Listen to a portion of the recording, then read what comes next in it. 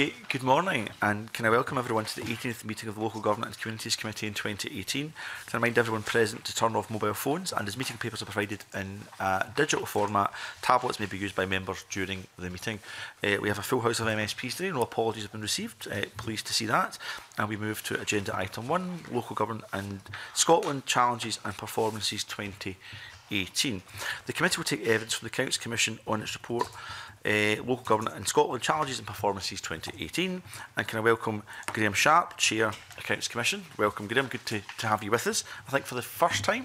So great to see you. Fraser, McKinlay, Controller of Audit, Accounts Commission. Ronnie, Nicol, Assistant Director of Performance, Audit and Best Value. And Ashleigh, Madjitey, Auditor, Performance, Audit and Best Value, Audit Scotland. Of course, lovely to see you all, even if we've seen you before. Thank you everyone for coming along. And I believe that Mr Sharp may have an opening statement to make. Yes, thank you, Convener. Right. The Accounts Commission welcomes the opportunity to discuss our Local Government in Scotland Challenges and Performance 2018 report with the committee. The report represents the Commission's annual commentary on key issues in the local government sector. The environment within which local government operates is increasingly complex with increasing levels of uncertainty. The UK's withdrawal from the European Union is expected to have profound implications for councils. The Scottish Government's commitment to a significant pace of public sector reform means that there are some major changes for local government at key stages of implementation. These events are taking place at the same time as substantial reductions in public spending and increased demand on many local public services. Implementing transformational change is becoming essential to councils as they respond to these challenges. Forecast funding gaps are higher than current levels of reserves for some councils, meaning that the delivery of savings is becoming increasingly crucial. The proper scoping, resourcing and management of transformational work is key if councils are successfully to deliver sustainable service change. Cohesive, decisive leadership is also needed to bring officers, councillors and their communities together to address the major challenges that councils face. Councils are engaging with the increasingly difficult task of managing the competing priorities of reducing costs and maintaining services for an ageing population.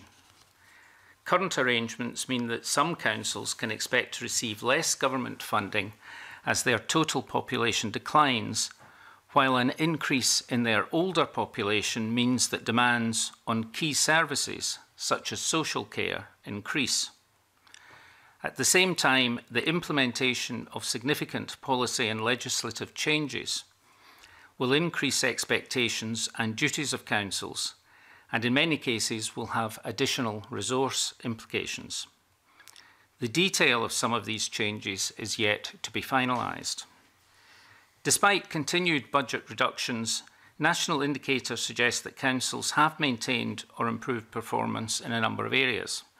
However, customer satisfaction levels have fallen and some services are not keeping up with demand, suggesting that budget cuts are having an impact on services.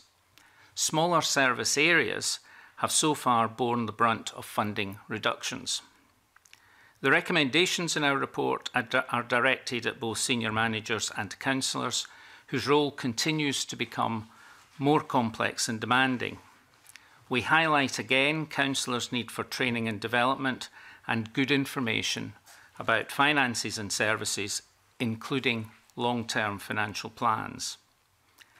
There is substantial change in the environment within which councils operate. The Commission continually considers how its work reflects that changing environment. And this annual overview report is intended to be a helpful summary of evidence from the wide range of local government audit work carried out. It cannot realistically cover everything and is not a comprehensive review. However, it highlights the key challenges councils face and looks at some of the main ways councils are responding to increasing demand and reduced financing. So, Convener, my colleagues and I are happy to answer any questions. Thank you very much, Mr Sharp. I appreciate that introduction. I might start on some of the numbers in relation to the finances available to local authorities, but that said, I think I should point out, I want to get eventually, beyond the numbers, look to see how local authorities are dealing with the challenges, irrespective of the figures. But just to get a better understanding of those figures, there's no doubt in the challenges facing local authorities. So, at section 17 of your report, you say between 2010-11 and 2018-19, revenue funding has fallen by 9.6% in real terms. There's no denying that. Of course, this committee has sought to probe those numbers further during budget scrutiny. And I don't have a direct crossover for those numbers. But if you look at the years 2013-14 through to 2018-19, there'll be £355 million of integrated joint board monies for health and social care provision, which effectively goes to the kind of social work care side of things, core business of local authorities that wouldn't be accounted in those stats, and another £150 million of other grant money. So I had £505 million in total not included within those figures, if I've got my sums right, and I may not have, Mr Sharp. I'm happy to accept that I'm wrong here, but it's been put to me that that'd be a 2.1% real terms cut. Still a cut, still significant, and still challenging. But what I want to get beneath, as I've asked these questions before to the Accounts Commission, is when we look at that 9.6% real terms cut, are we looking at the bigger picture? Or are we not looking at the bigger picture? Because if there's £505 million for the years I gave that goes to fund local government services through integrated joint boards, surely that has to be taken into account. Well, I mean, you've correctly identified an area of difference between the way data is presented by different bodies. And from our point of view, we've looked carefully at the rationale for the different amounts of money, and we are content that this is the fairest way to present it. The position of the funding of joint boards is not necessarily treated the same way across the board, but I'm happy to open that out, and Fraser, you might want to further expand on that. Yeah, not much to add, convener. As you know, the report that we presented to you previously, this is obviously the report we have in front of us today, focuses on the wider performance of councils. The one the Commission publishes in November is the one specifically about finances, and you're absolutely right. You've asked us this question, and in that previous report, we did try to better split out the different bits of local government funding. As you say, I think we continue to be of the view that because that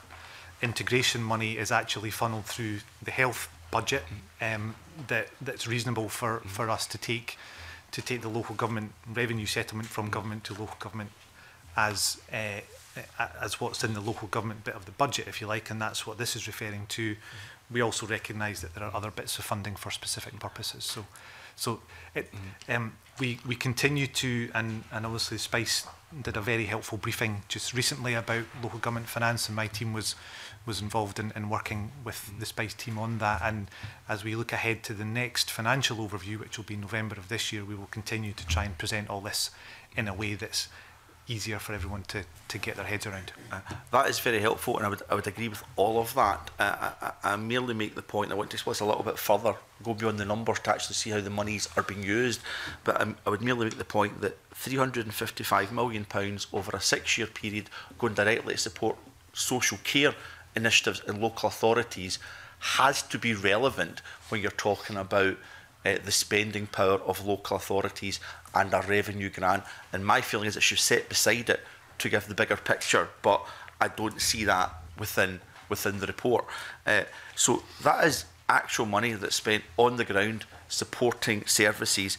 And the Accounts Commission talks about changing demographics and ageing population, the perfect storm, if you like, of a decreasing population but an ageing population at the same time. So a smaller base, perhaps triggering less monies from central government, but a population with complex health needs, multi-morbidities, needing greater social care and support. So that's actually why I think it's pretty relevant to talk about the integrated joint board monies in relation to how some of this is supported. So we've done a mapping exercise between the monies from integrated joint boards to meet those demands that you directly mention in your report. So you say in your report that actually a big challenge we have is a declining population, but an ageing population. That might affect the revenue grant. But the other side of the coin, might actually affect the integrated joint board monies that are available to meet that demand. So have you matched those two together? So we're comparing apples with apples? We haven't matched it together at an individual council basis, but I think there are 2 points there. One is about how you treat the monies that you've correctly identified at the beginning, and part of our rationale in determining how we look at it is looking at decision makers and who's responsible for the money. And obviously if the money is going into the Integrated Joint Board, it's the Integrated Joint Board's responsibility. The councils work in partnership with the IJBs and indeed with other partners to provide many services. And here we're focusing on councils, and I think you can always expand the scope further to bring in more partners if you're looking at specific areas. But at the end of the day, you also want to have a view on councils. In terms of looking at it and breaking it down into specific council areas, this is an overview report, so we're not considering individual councils, and we would do that in our individual best value assurance reports on the individual councils. So the point we're making here is that about 25% of councils are in a position where under current funding arrangements, their funding would go down as their overall population goes down. That's just the way the formula works. But actually, in terms of the mix of their population and the potential needs of that population, you would anticipate that might well increase as, in particular, the older population increases. So it's that disconnect between the direction of overall funding and demand. So resources go down as demand goes up. And it's a general point, and you're quite right, in terms of looking at an individual council, a best value report, we would look at all those issues, and we'd look at the IJB as well. Okay, so that is helpful. I suppose I just want to clarify one thing, and then to other members if you want to explore this theme further or move to a new theme. So I'm looking for members to catch my eye at this point.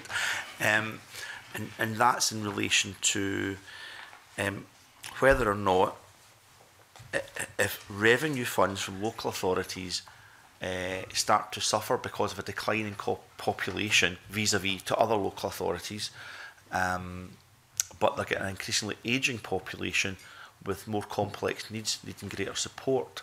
If that's not going to be fully reflected in the revenue grant, first of all, should it be? Do we have to look again at how the revenue grant waits for that kind of thing? Or alternatively, and this is why I started off my line of questioning, is this a way to better identify the monies that go to integrated joint boards? Is that a better area to put the money in to support that? Because we absolutely have to look at both at the same time to get an accurate picture of the financial support at a local level to support some of the older, more vulnerable people in society. So do we adjust the revenue grant formula to better weight that, or do we assure ourselves that the integrated joint board grants take account of that? What do you think it should be, Mr. Sharp? Maybe neither, maybe a third solution. I think I'm would be straying into sort of policy decision to give a view on that. I think what we can identify is that under the current structure, you do have this distortion for certain councils where funding's going in one direction and demand's going in another. Now, clearly there are different ways of trying to manage that. One way might be through IJBs, and then you'd need to look at how they're funded, how that links up with meeting the demands of that particular population and whether it all fits together. And another way would be to just look at the funding formula itself and say what are the other ways we might structure the funding formula. And I think that's a matter, essentially for policymakers. Yeah. If I can briefly add, Convener, I think in the last report, the financial overview, back in November, the Commission did suggest that government and COSLA assure themselves that the funding formula is fit for purpose.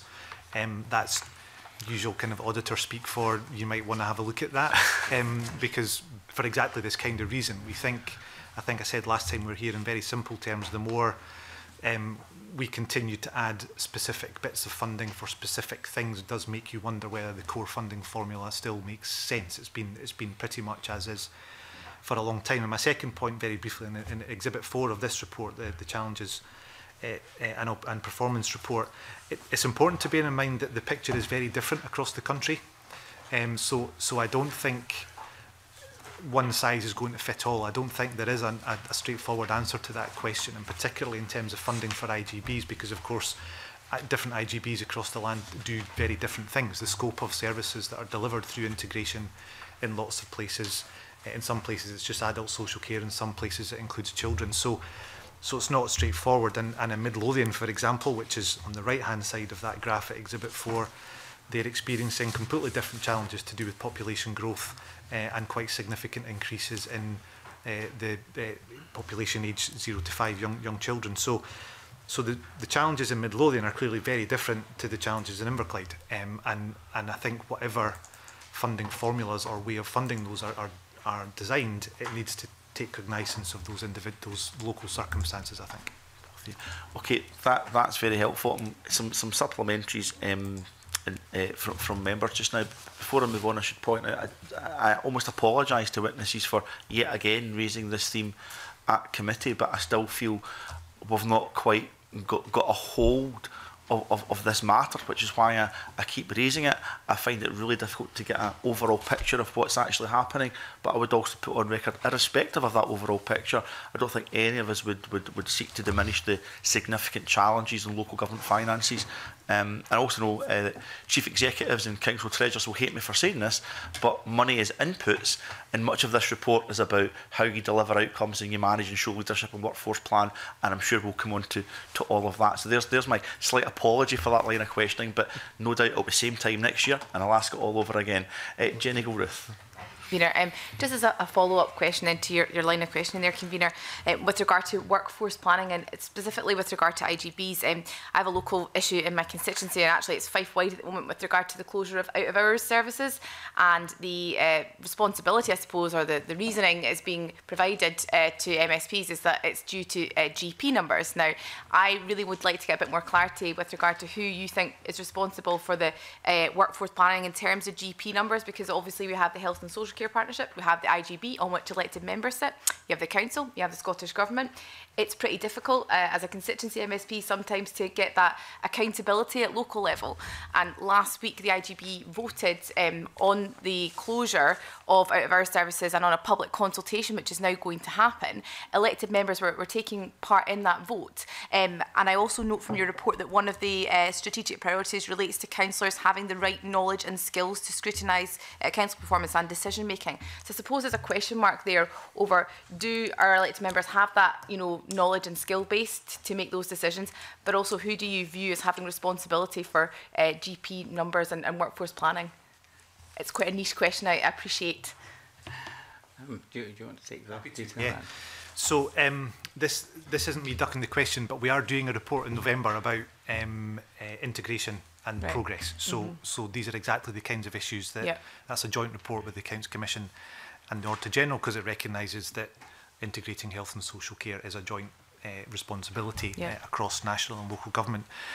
So having, and I should also say that as well as that, the Auditor General planning next year to do a report specifically on primary healthcare workforce. We did an acute one last year, and we're now going to be looking at primary care, which is where we'll pick up the GP number. So having said all of that, in strict terms, workforce planning for GPs is the responsibility of the NHS. But clearly, you have to look at that in the context of the services that you're trying to deliver locally.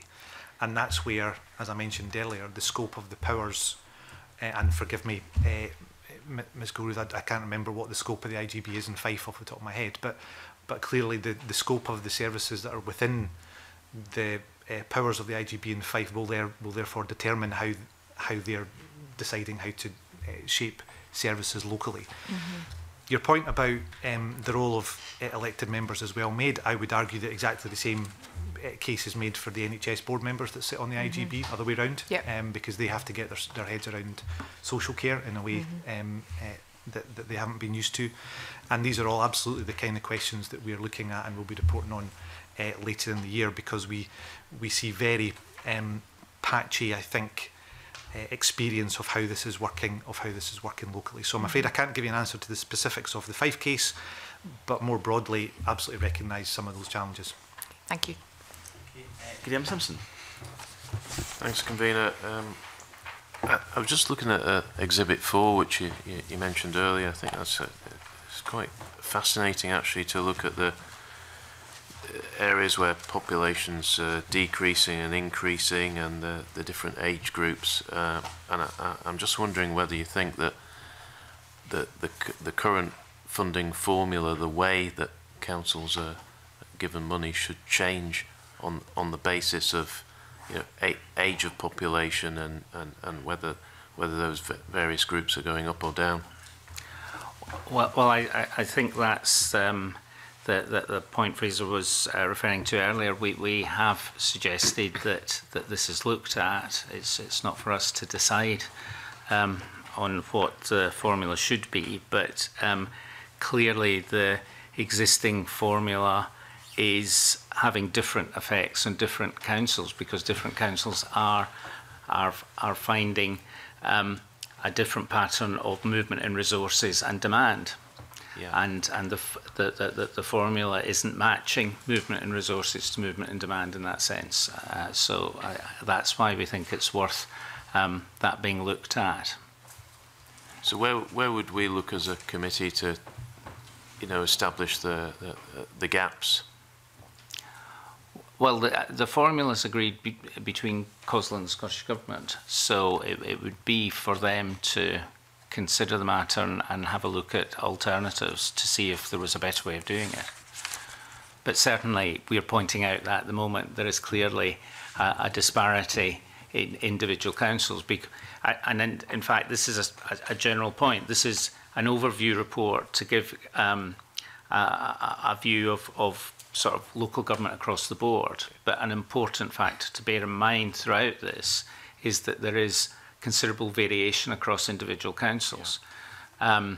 And this is one of the areas where that comes through quite strongly in terms of funding and demand. And it is one that we've highlighted before. It's always a controversial area, of course, because when you start meddling with the funding formula, councils fall out with each other. And, absolutely, yeah. People leave COSLA and things like that. And come back. I don't ask you to comment on that. That's just the reality. It would be great if you did comment on it, but I think there might be mission drift. I think we've got that frustration as well, which is why I was wondering whether, if we don't tinker with the revenue support grant formula for local authorities, do we tinker with the IGB inputs? And so we have to get our head around that as a committee to make sure it better reflects the need in the communities that we serve. Absolutely, it's a really important line of questioning. Monica Lennon, MSP. Thank you, Convener. When the report came out in April, the section that I was most concerned about was really about the experience of older people who need adult social care, and it was a sort of section at page 36 where, for example, you say that recent local inspections have raised significant concerns about social care service ability to meet demand from older people, and there's some examples from different parts of the country. For example, people in Edinburgh waiting 100 days for an assessment, and people then having to wait a further time for a care package to be put in place. Scottish Borders, 9-week waits for top priority cases, and we were told that overnight care for people at the end of their life who wanted to die at home was especially problematic. So there seems to be a problem, right across the country. I know you've posed a question in the report, how are your council and IGB managing demand for social care services? And I appreciate a lot of the IGBs are just bedding in, and we've talked about this a lot in another committee that I used to sit on at Public Audit, but is there enough national guidance coming down from the Scottish Government to allow people to sort of meet local demand but have a sort of consistency of service, and how do IJBs and councils share best practice? Because we've talked a lot about the challenges, but there must be some really good work happening as well. How do we try and cascade that learning? Well, I think first, as you've recognised, IJBs have sort of taken over responsibility quite recently, so it's still early in their life, and as Fraser mentioned, there are different models across the 32 councils, so it's not a single division of responsibilities. And also, as Fraser's mentioned, we are doing a report on this later in the year and looking at IJBs precisely for this reason. They're new, they've got a very important role to play. How the IJB works with the council is hugely important, as indeed how it works with the local national health provision is also very important. So that is an area of concern for us to understand and look at, but it's one that we'll be looking at later in the year. Yeah. I think just to add, without giving too much away, I think that there's no doubt that IGBs and when the Commission and the Auditor General reported at the last time round, a huge amount of focus on getting themselves up and running. So governance, some of the relationship issues on the boards, budgets has been extremely tricky and continues to be, we think, just how exactly the monies from the health side and the council side are working, both in terms of coming together to form a budget, but then even more problematically sometimes when there's an overspend and what happens to that. So lots of issues there. Now, that's not to say that there isn't good stuff happening on the ground, because there is. I think most people would recognise that there's lots of great practice. I think the question for us is whether that's happening because of integration or whether it's happening anyway, or in some cases whether it's happening in spite of integration. So that's the kind of stuff that we're really looking to get under the skin of in this next piece of work, which is, I think we're visiting 6 different areas, really to try and get under the skin of what's actually happening in terms of service delivery. Having recognised that a lot of the focus was about governance and about getting set up, we're now asking the question, so what difference is this beginning to make to the way services are delivered and therefore outcomes for people and their families on the ground. So that's exactly where we're at. What we see from the care inspector at work, as you've identified, is that there continue to be some, even where there is some good practice locally, some quite thorny systemic issues that need to be addressed, and that's exactly where you would expect the IGB to be making the difference. Mm-hmm.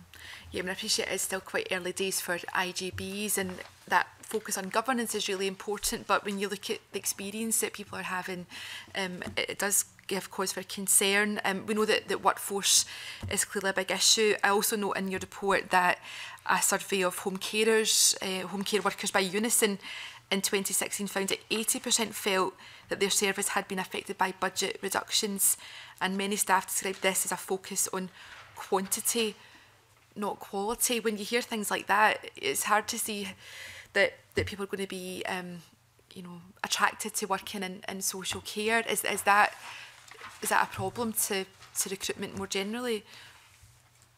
Well, I think the workforce planning issue is an issue that we've identified more generally, and it has a number of aspects to it. And I mean, one of them, as you'll have seen in the report and in other reports, is healthcare is one of the areas that is a major employer of European workers, and that would be a factor that will affect things going forward, depending what happens on a Brexit arrangement. So undoubtedly, workforce is an issue, but as Fraser said, the whole structure around IJBs and how they're operating and how they're integrating with their sort of constituent bodies, as it were, is something that we need to look at. And it is early days, but it's really very important. And we're looking at bodies that effectively are a partnership between two quite different sorts of organisation with different cultures and different budget structures, and all that needs to in some way fit together to support a satisfactory service. On workforce, we know that reducing staff numbers has been one of the main ways that councils have reduced their spending, and we know that this will likely continue in councils. Are councils adequately staffed or resourced, well, staffed and resourced, to manage and achieve transformational change? And I'm wondering about not just the numbers of staff, but also the skills, and do we have the right mix of people doing the right jobs? Well, certainly we've emphasised workforce planning and indeed an organisational wide workforce plan, and I think we noted that barely half of councils have an organisation-wide workforce plan, and the reason we mention that specifically is because if you're looking at transformational change, well, first of all, what is transformational change?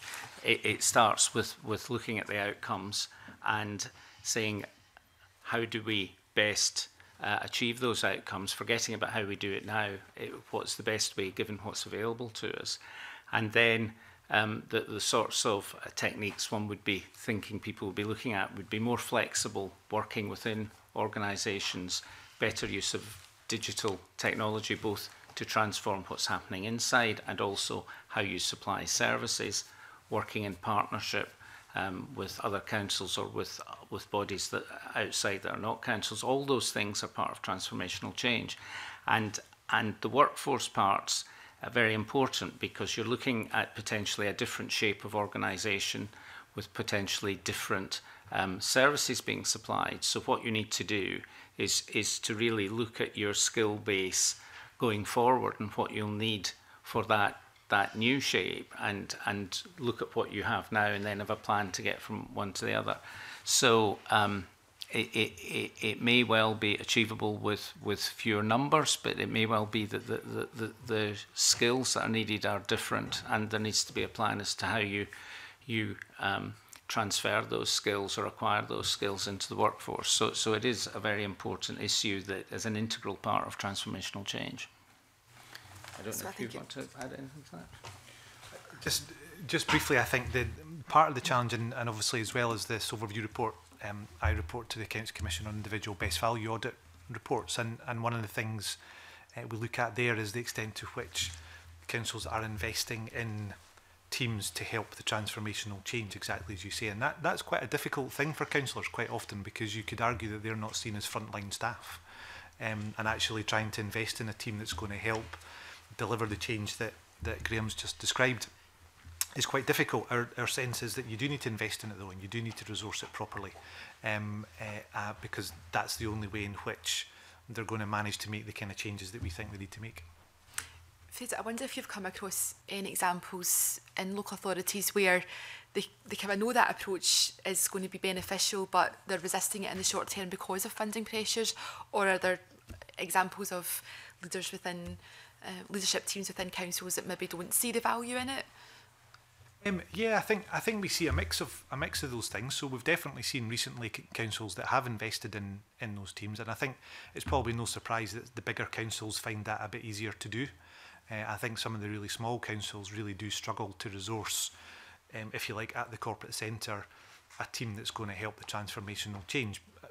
I think our argument, the Commission's argument, would be, if anything, those are the councils that most need to do it, because that's where it's most required in some cases. So I think it's my sense is it's not a kind of resistance to change thing. It's a genuine trying to make the books balance, trying to invest and protect the most vulnerable in communities, and in that context, it is quite difficult to be seen to be investing in the corporate back office centre, but I think we are continuing to encourage councils to do that, and my sense is that people are absolutely realising that the status quo needs to shift. And I'd add to that where we have looked specifically at councils that are small and maybe challenged to carry out the transformational change programme, we have very much encouraged them to look outside and seek assistance from other sources to supplement their own in-house skill base, because it is easier for larger councils to put together a team of people to go around and look at it. And transformational change itself, even after you've designed it, the implementation is hugely important and difficult. It's probably about 50% of the difficulty in doing it. So the importance of people who are able to actually carry that out can't be underestimated, and smaller councils may need to acquire that from outside. Okay, just a final question from me on that point then. So going outside of the council, are you meaning sort of buying in consultancy services, or is that other opportunities to work with perhaps other public bodies who are doing some of this workforce planning already? Because I appreciate for smaller councils it's maybe hard to set up a full team on that. So what could that look like? I think they can access various different sources. They can speak to their peers and other councils to get advice. They can get support from COSLA, they can get support from the improvement service. They can go outside to specialists in particular areas. If it's something around procurement, they can go to procurement specialists. So I think it's identifying the different skills they need and looking at where they can get assistance for that particular area. But I think they need to draw on all these things if they don't have the resource in-house, because it's not really an option to make it up. You do need expertise to do it properly. Thank you. Okay, so we'll get some further lines of questioning, but Mr Simpson, was it a supplementary you had in relation to this line of questioning? Because I was going to bring Mr Stewart in next. I think it probably is, convener.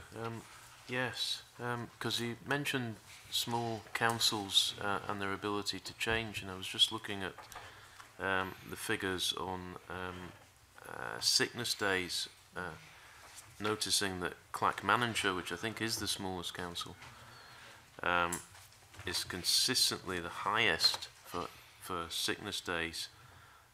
If you take non-teaching staff, 16.5 days a year, that is the highest. It compares to 8.8 days in East Ayrshire.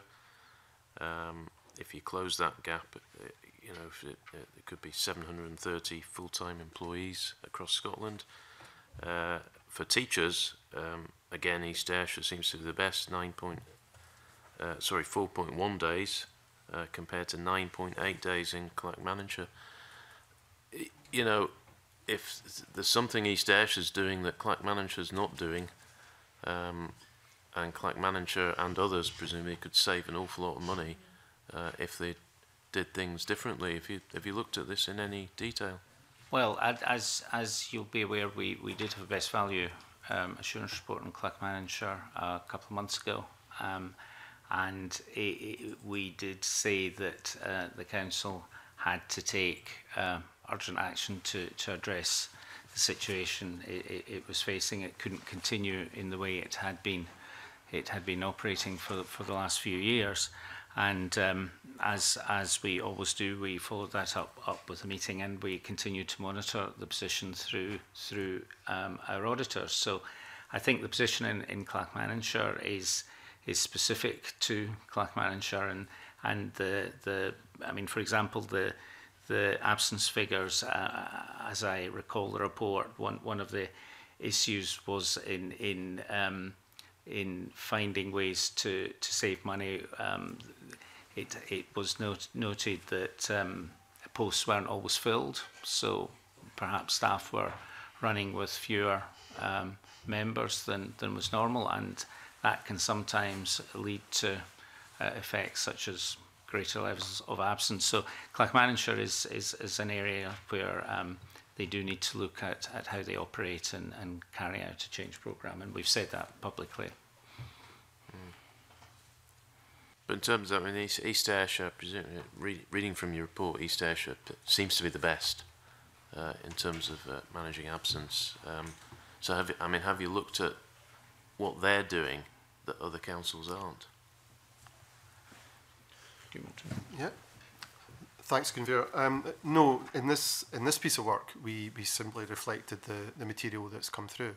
Although the Commission did publish a best value assurance report on East Ayrshire this week as well. But inevitably, with any of these reports, we can't cover absolutely everything. We tend to focus on what we consider are either the key risk areas for a particular council or those activities which we think are particularly crucial to the current context in which councils are operating. And we haven't drilled down into sickness absence in any great detail at this stage. Okay. On this specific point, Mr Gibson? Yes, it's on a specific point, because I think this is a real crux of the matter. I think we all appreciate the local authorities are under serious financial pressure, but what we see, for example, from some of your figures, for example, on Exhibit 9, is that there's been a 41% reduction in expenditure on collecting council tax, and yet the collection has remained the same, about 96%. So efficiencies have been really effective in delivering the same kind of outcome. But we get widely disparate differentials in terms of outcomes by local authority, and without being picking on Clackmannanshire, if you look at Exhibit 10, there was a 25.2% increase in the cost of recycling compared to Aberdeenshire City Council last year, which had a 33% reduction in terms of cost of recycling. And yet when you look at the percentage of waste recycled in Aberdeenshire, it was more or less the same. There was an improvement in Clackmannanshire of 8.4%, but nothing like the increase in cost. And that might be, I don't know, one-off costs, for example, to improve that recycling rate. But I think one of the concerns that I've raised before at this committee and other colleagues have raised over the years is the fact that there seem to be widely differing costs in terms of delivering very similar services in fairly similar local authorities, and yet and there doesn't seem to be this learning from each other, so to speak. We talk about transformational change, but surely if local authorities are going to deliver more with less, as they have done in council tax collection, there has to be more working together to learn and share best practice going forward. I think there are a couple of points on that. First of all, in general, as I think we've all been saying, there are variations across local authorities, and one of the issues about looking at national figures is they really pose a question rather than provide an answer, and you then need to go back and look at the individual circumstances to find out if there are legitimate reasons for differences or not, and those differences might be to do with supply and demand, the geography, or even priorities of councils, because councils can legitimately have different priorities depending on how they see the critical needs of the citizens in their area.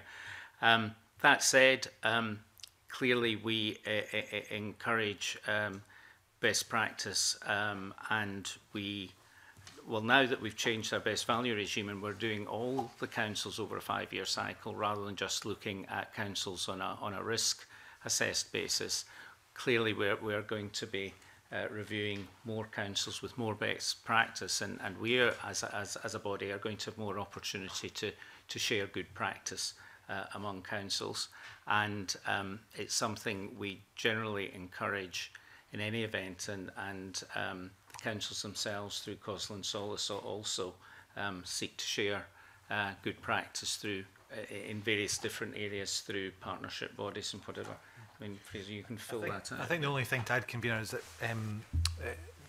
Mr Gibson's point is extremely well made, and this committee has taken an interest over the years in the local government benchmarking framework, which is where this data comes from. And as you know, the point of that thing is to do exactly as you've just described. And I think what the Commission have been urging councils to do is, as well as publishing the report and doing all that stuff, is actually getting under the skin of, well, how are you doing it in that council? What can I learn from that, and how can I, never mind getting to the best, but even if everyone got to the current average, that would make an enormous difference. So that's the thing that we are continuing to bang the drum on. It's fair to say that not everyone likes it when we produce exhibits like this, because they'll say there's lots of stuff you don't understand and it's a blunt instrument and all that. And of course I understand that. Our point though is it does begin to ask some questions, and it's the phrase they use, it's a bit of a can opener. And that's exactly how we would expect this kind of stuff to be used to encourage, whether it's on sickness absence. We've got another chart in here about educational attainment.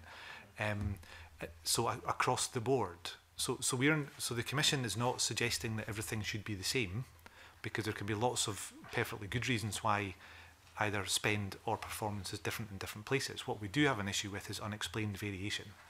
If they just don't know, then we think that's not good enough. And they should be able to explain why something is as it is in terms of a cost or a performance level. And if they're content with that, as Graham says, it might be a prioritisation question, then that's okay, and they need to explain that to their local communities. But too often I think that it isn't explained, and you just see the enormous variation in cost and performance. Okay, thank you. Let's give it. Stuart. Thank you, Convener.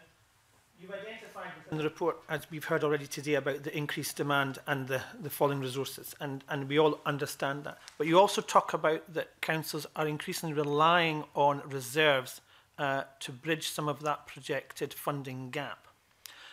And within the report, you talk about short-term and medium-term financial planning, and that seems to be managing reasonably well across the piece. Most councils are managing to deal with short-term and medium-term planning. But when it comes to long-term planning, that seems to be where the biggest difficulty arises. That some councils are managing that on a reasonable level, where others are failing to manage that effectively. And if they're not managing a long-term financial management structure and they don't have a strong workforce planning, then that is a recipe for disaster. And that's really where we find ourselves with some of these councils. So how can they continue to thrive and survive if they do not do both of these that you're asking them to do? Well, we've been encouraging councils to have detailed medium-term plans and less detailed, but nevertheless sort of scenario-based long-term plans for some time. And I think first of all, I agree with what you're saying. You need to have all of this in place, particularly when you're looking at transformational change, because we're no longer in a world where you can rely on doing it the way you used to do it yesterday and tweak that, and it's okay tomorrow, because tomorrow may look quite different from yesterday. And that's a message we've been giving quite strongly for a few years now. The position has certainly improved. It's not that many years ago, I think, and Fraser would be better, have a better knowledge base than me in this, that you would get heads of finance of some councils saying, well, how can we plan for more than 1 year when the government's only giving us 1 year of funding? And I think our response to that would be, well, that's really not the point. You're responsible for running the organisation, and the fact that funding is more uncertain makes it actually more important that you plan for the future and you look at different scenarios. So I think generally councils have improved since then, and many more have reasonable medium-term financial plans. They're doing things differently in different councils, and that's okay. If the point is that they think about it and they have a rational basis for what they're doing. And we've seen already different approaches to that. I'm not sure absolutely everyone's there yet, and as they get up to medium term, then they need to go on to the long term, particularly when you're linking it in with transformational change, because you need to know the shape of organisation you're looking to have, and that needs to fit in with how you see the future of your citizens in your particular geography and demographics and all the rest. So I completely agree with the basic point you're making, and I think we are improving, and further improvement is needed. I don't know if you want to. General. We talk a lot about the budget process, making sure that councils have enough resources, and they put forward their case, and they ensure that there is funding in their areas of responsibility.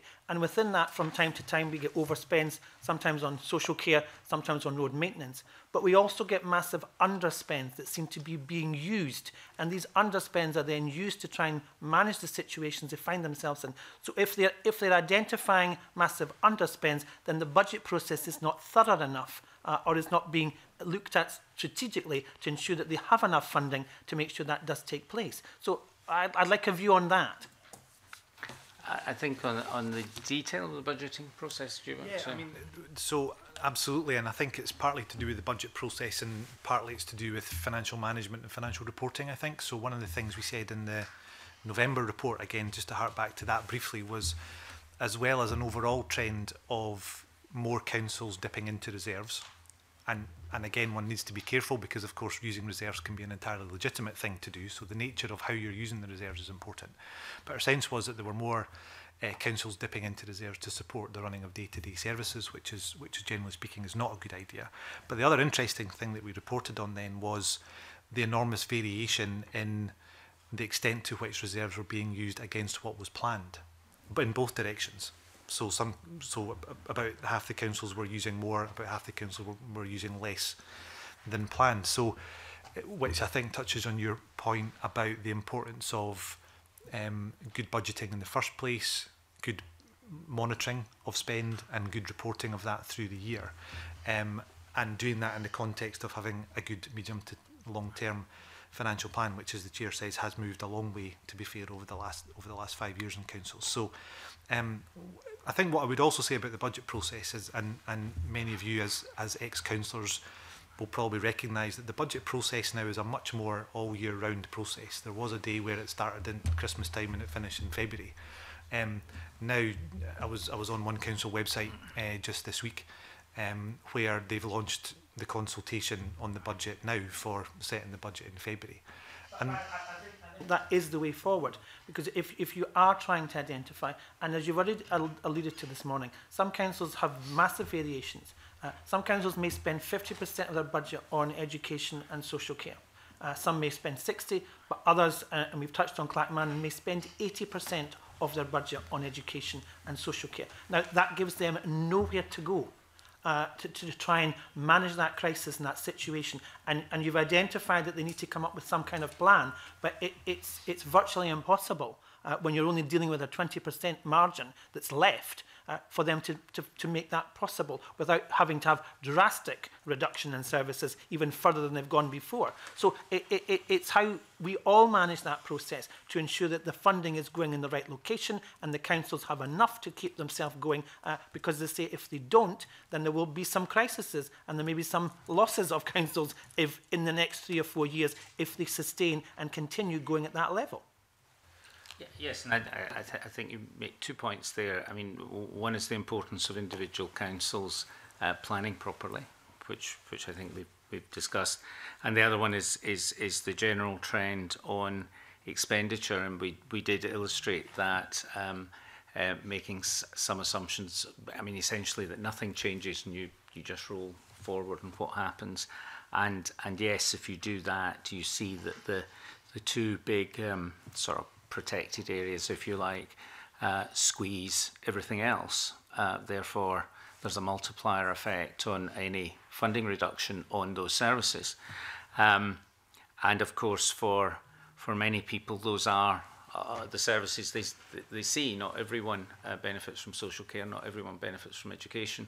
So, and you see, for example, satisfaction goes down in some areas. So that's not perhaps entirely surprising, because perhaps the reductions in services that people perceive are greater for some people.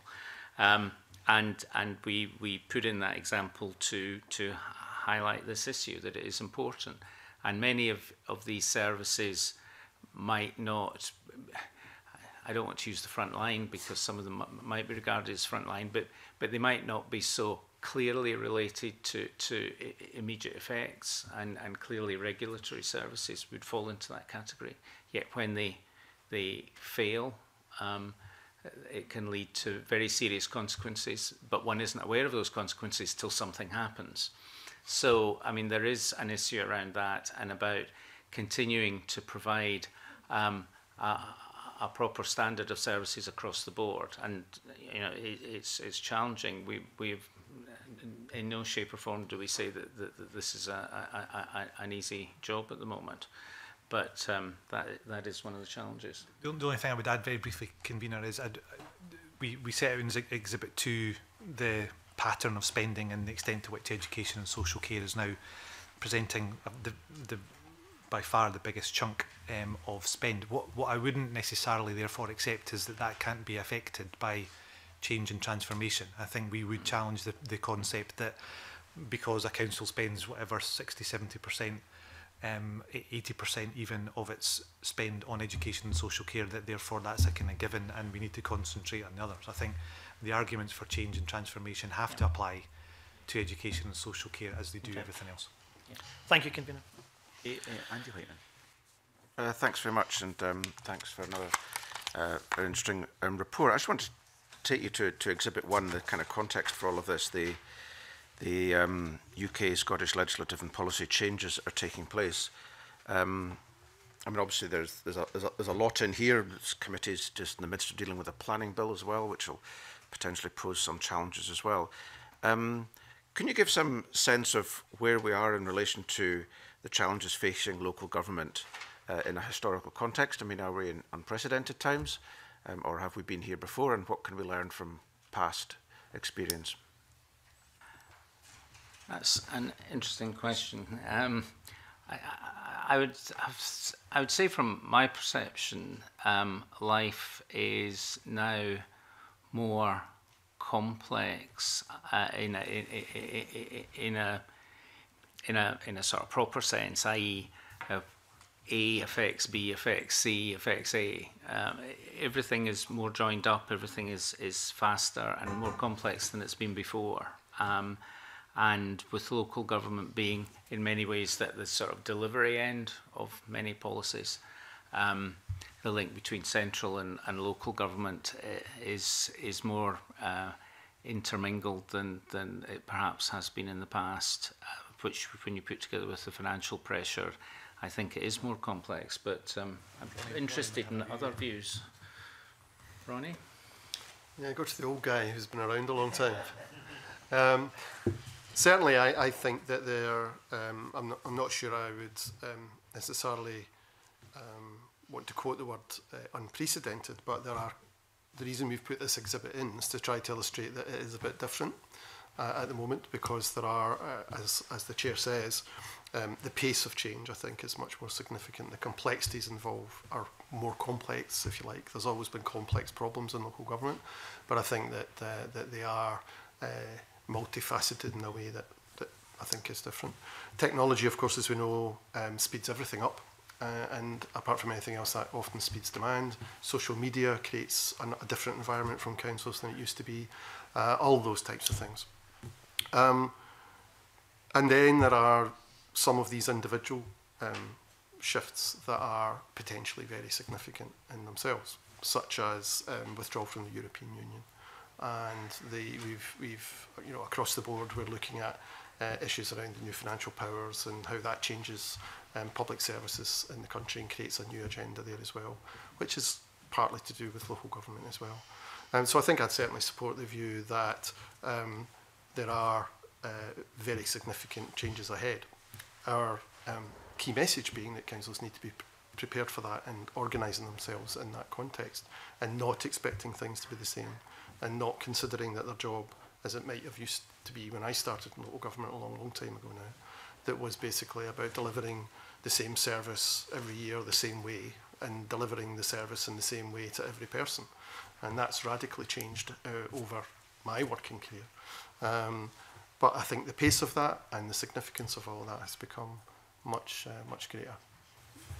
And some of these, I mean, you phrase these as implications and challenges, because some of these are opportunities.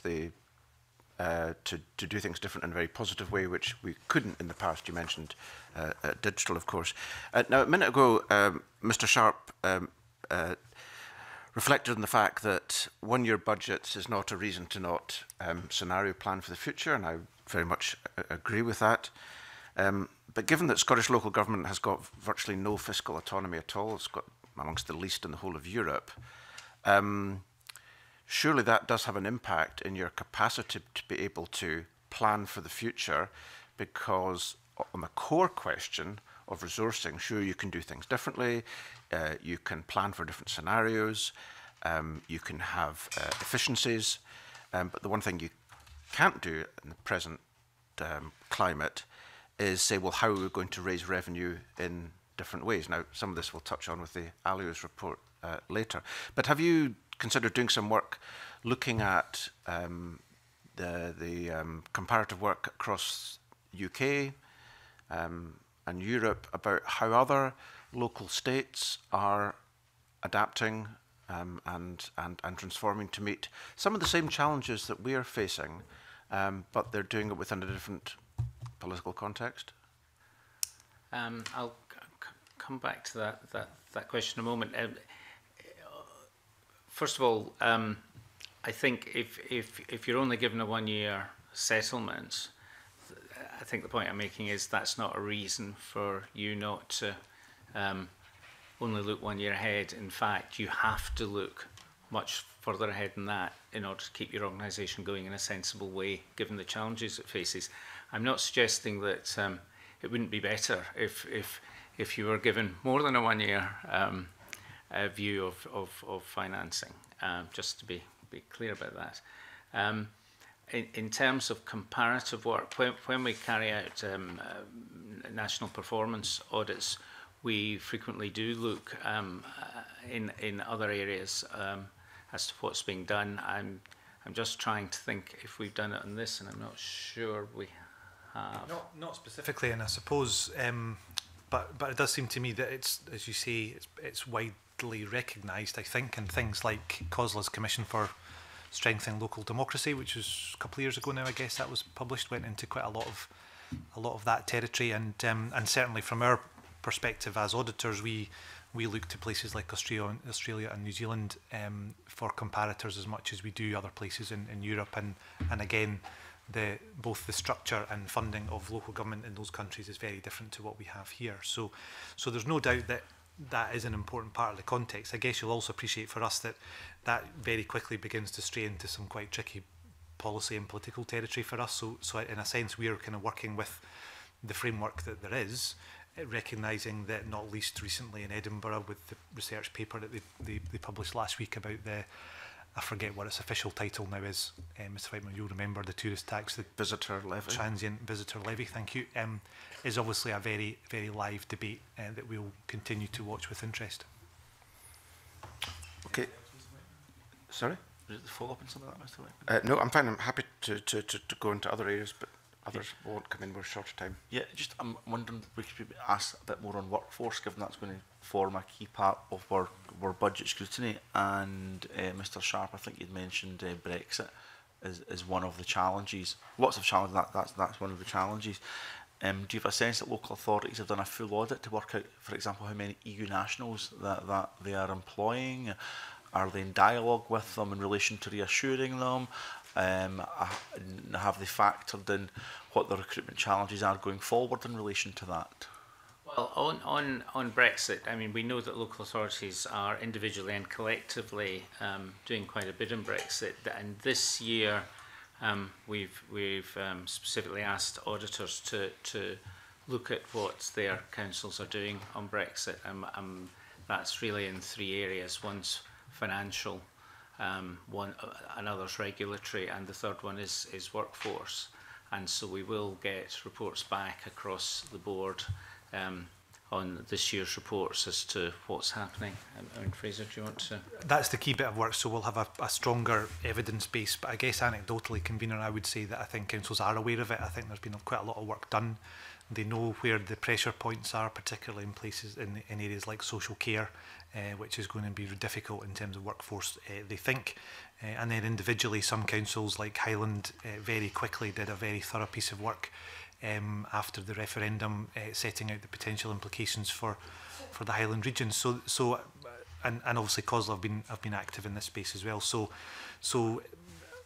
kind of impressionistically, we can see lots of stuff happening, and as the chair says, we've asked auditors this year to have a look so that we'll have a better, stronger evidence base towards the end of this year to see what's actually happening on the ground.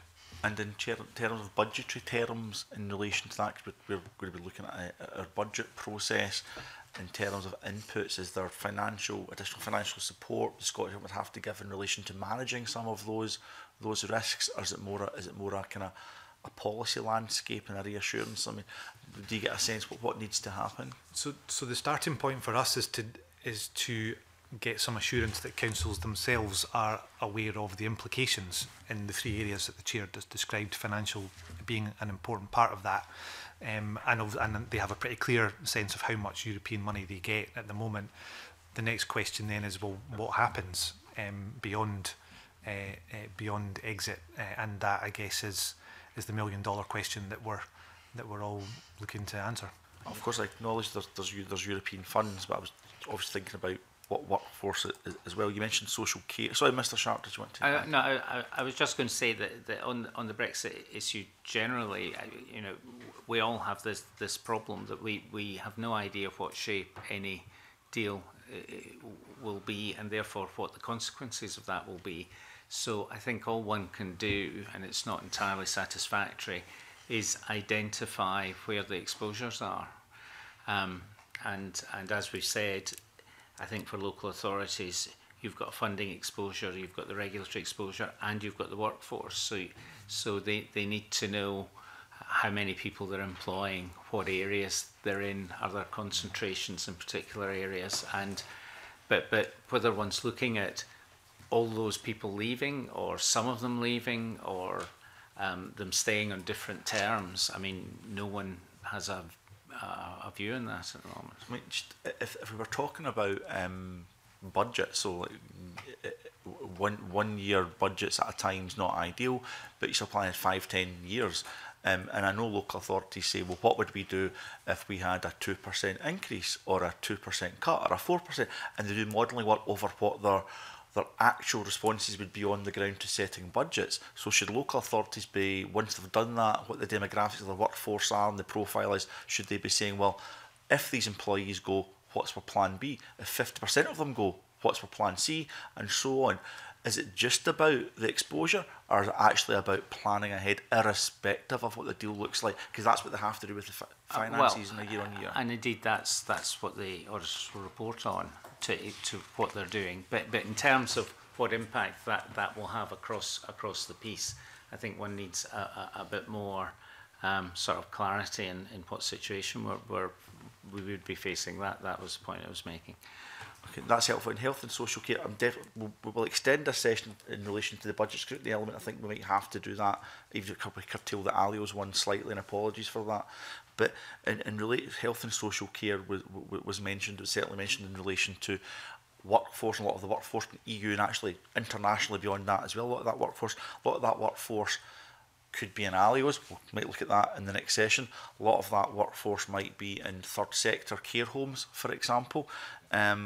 So I just looked quickly online there. So the Integrated Joint Board for Glasgow on the 21st of March this year set a budget increasing £2.38 million for the national care homes, their share of the national care homes settlement and contract, including everyone getting at least a living wage £8.75 from the start of May this year. Not all employed by the local authority, some of them in Alios, some of them in the third and private sector, but they're essentially performing local authority statutory duties in relation to all of this. So do we know the size of that workforce? Are local authorities very clear in planning ahead in relation to that workforce? So I think my response is, convener, they should be. So I can't tell you whether they are or they aren't as we sit here today, and that's part of the work that we're hoping to get a bit more on. But yes, you would, to be honest, irrespective of leaving the EU, we would absolutely expect a local authority to understand how the care system works in its area, and to be planning on the basis of that. And as you say, that will include voluntary and private sector providers as much as it will everything else. So, so yes, they should have a good sense of that. And obviously, to take your point, we are expecting them to do more than just say this is probably going to have some kind of impact on our social care workforce. They should also, as you've suggested, have some scenarios in mind about what happens if, and that's the kind of stuff we would expect to see this year. The reason for asking that question is just on workforce planning. Who's doing the workforce planning? Because I mentioned the Integrated Joint Board, which is a separate organisation from the council, despite the relationship with the council. That's also why I mentioned the £355 million that doesn't feature in relation to the revenue support. But there's the example of that money being spent on the ground supporting local authority duties. So who does the workforce planning in relation to third sector and private care home staff, local authority staff, when Alios are setting budgets on this? How do we get, so not Alios, apologies, Integrated Joint Boards are setting budgets around this? Confusion? So, well, potentially, and that's part of, so that's in a sense the point of having integrated joint boards, is that it brings together all the different bits of the system in one place. I go back to my comment earlier that we need to remember that different IGBs have different services in scope, but just to focus on the adult social care bit for a second, absolutely the IGB as the planning and commissioning body for that area should have a strong sense of the delivery system in its area, which includes whether it's an ALIO, a private sector or a voluntary sector care provider, and they should be able to commission services based on the budget that they receive from their council and their health board. So I'm just trying to, final question, I know Mr Sims wants to go in a supplementary on this. in terms of workforce planning in the social care sector, to make sure we have got enough residential beds, enough step-down beds, enough care at home staff, and the whole gambit of social care services. A lot of these budgets have been set by the Integrated Joint Board, but a lot of people are employed by the council, even though IGBs are putting the money in. A lot of it is contracted to the third and private sector. Who's doing the work? Whose responsibility is it to do the workforce planning then, if you're not in control of all the budgets in relation to that? So the IGB is. Now, clearly, and I guess in terms of the setting the budget, it's worth remembering that the IGB gets its budget in the first place from the Council and the Health Board, which is a process itself. And then the IGB has to satisfy itself that the budget it's receiving from those two places is sufficient for them to then deliver what they need to deliver. But as I say, in terms of adult social care, even though they don't, IGBs don't employ people directly, the system we have is that they are responsible for ensuring that everything's in place to deliver the services that are required based on local need. Okay, thank you. Mr Simpson? Yeah, slightly different direction, Convener. Back to Exhibit 1. And you mentioned, well, basically several areas where national government policies can cost potentially councils money. Education reform, for example, where you say financial implications are unclear.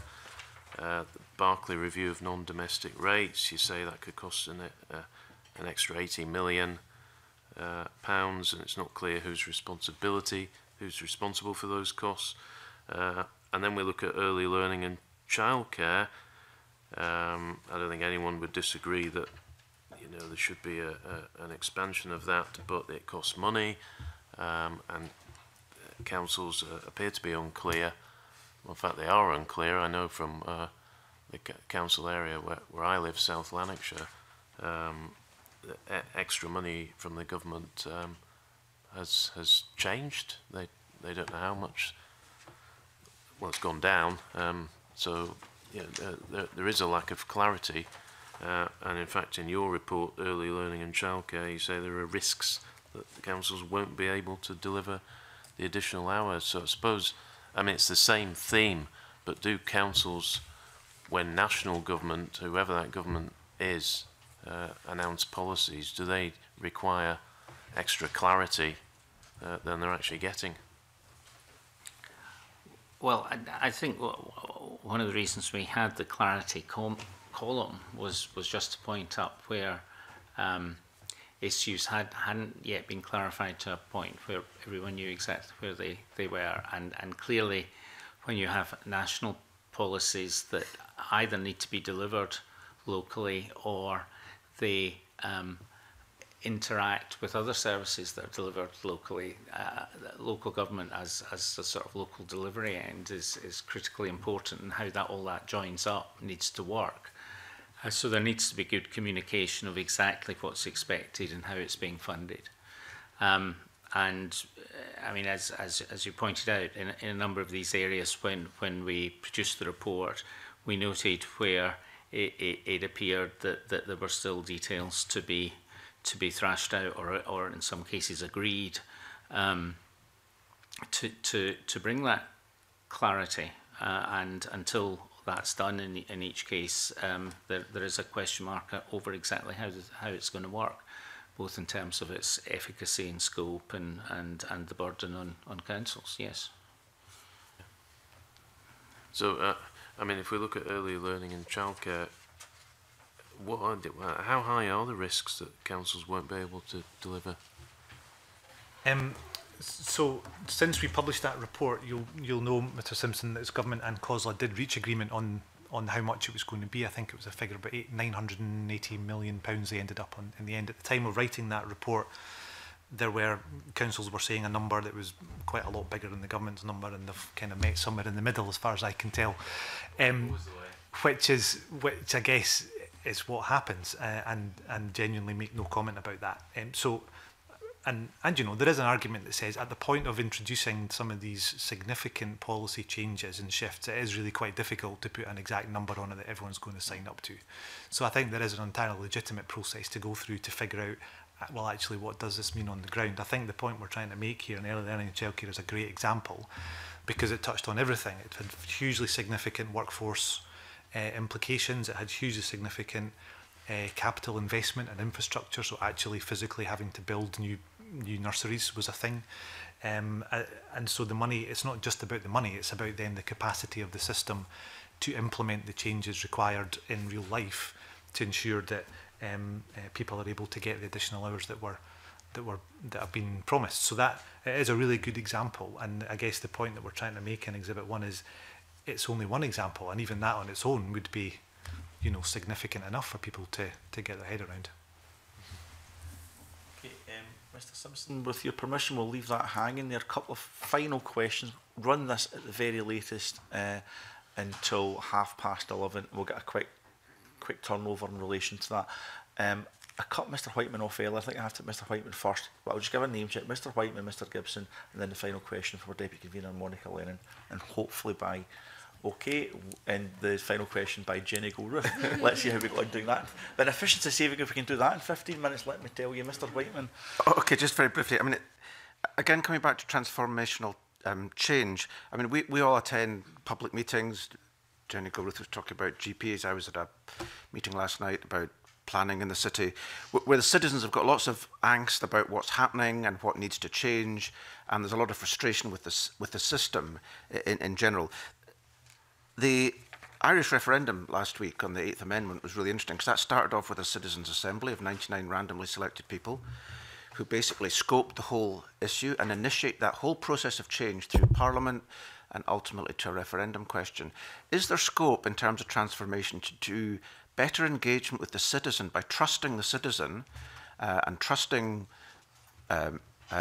things like citizens' assemblies to come up with the kind of ideas, test them out, map them, consider them, and ultimately come to change that's going to have more trust and more buy-in by the electorate? Is that something you're looking at? Because you mentioned small teams of people in corporate back offices. I mean, with all the due respect, that you can do a lot of work inside the system to transform it, but ultimately it's the people who receive the services who have a lot to say about how those services should be delivered and could perhaps be more in the driving seat.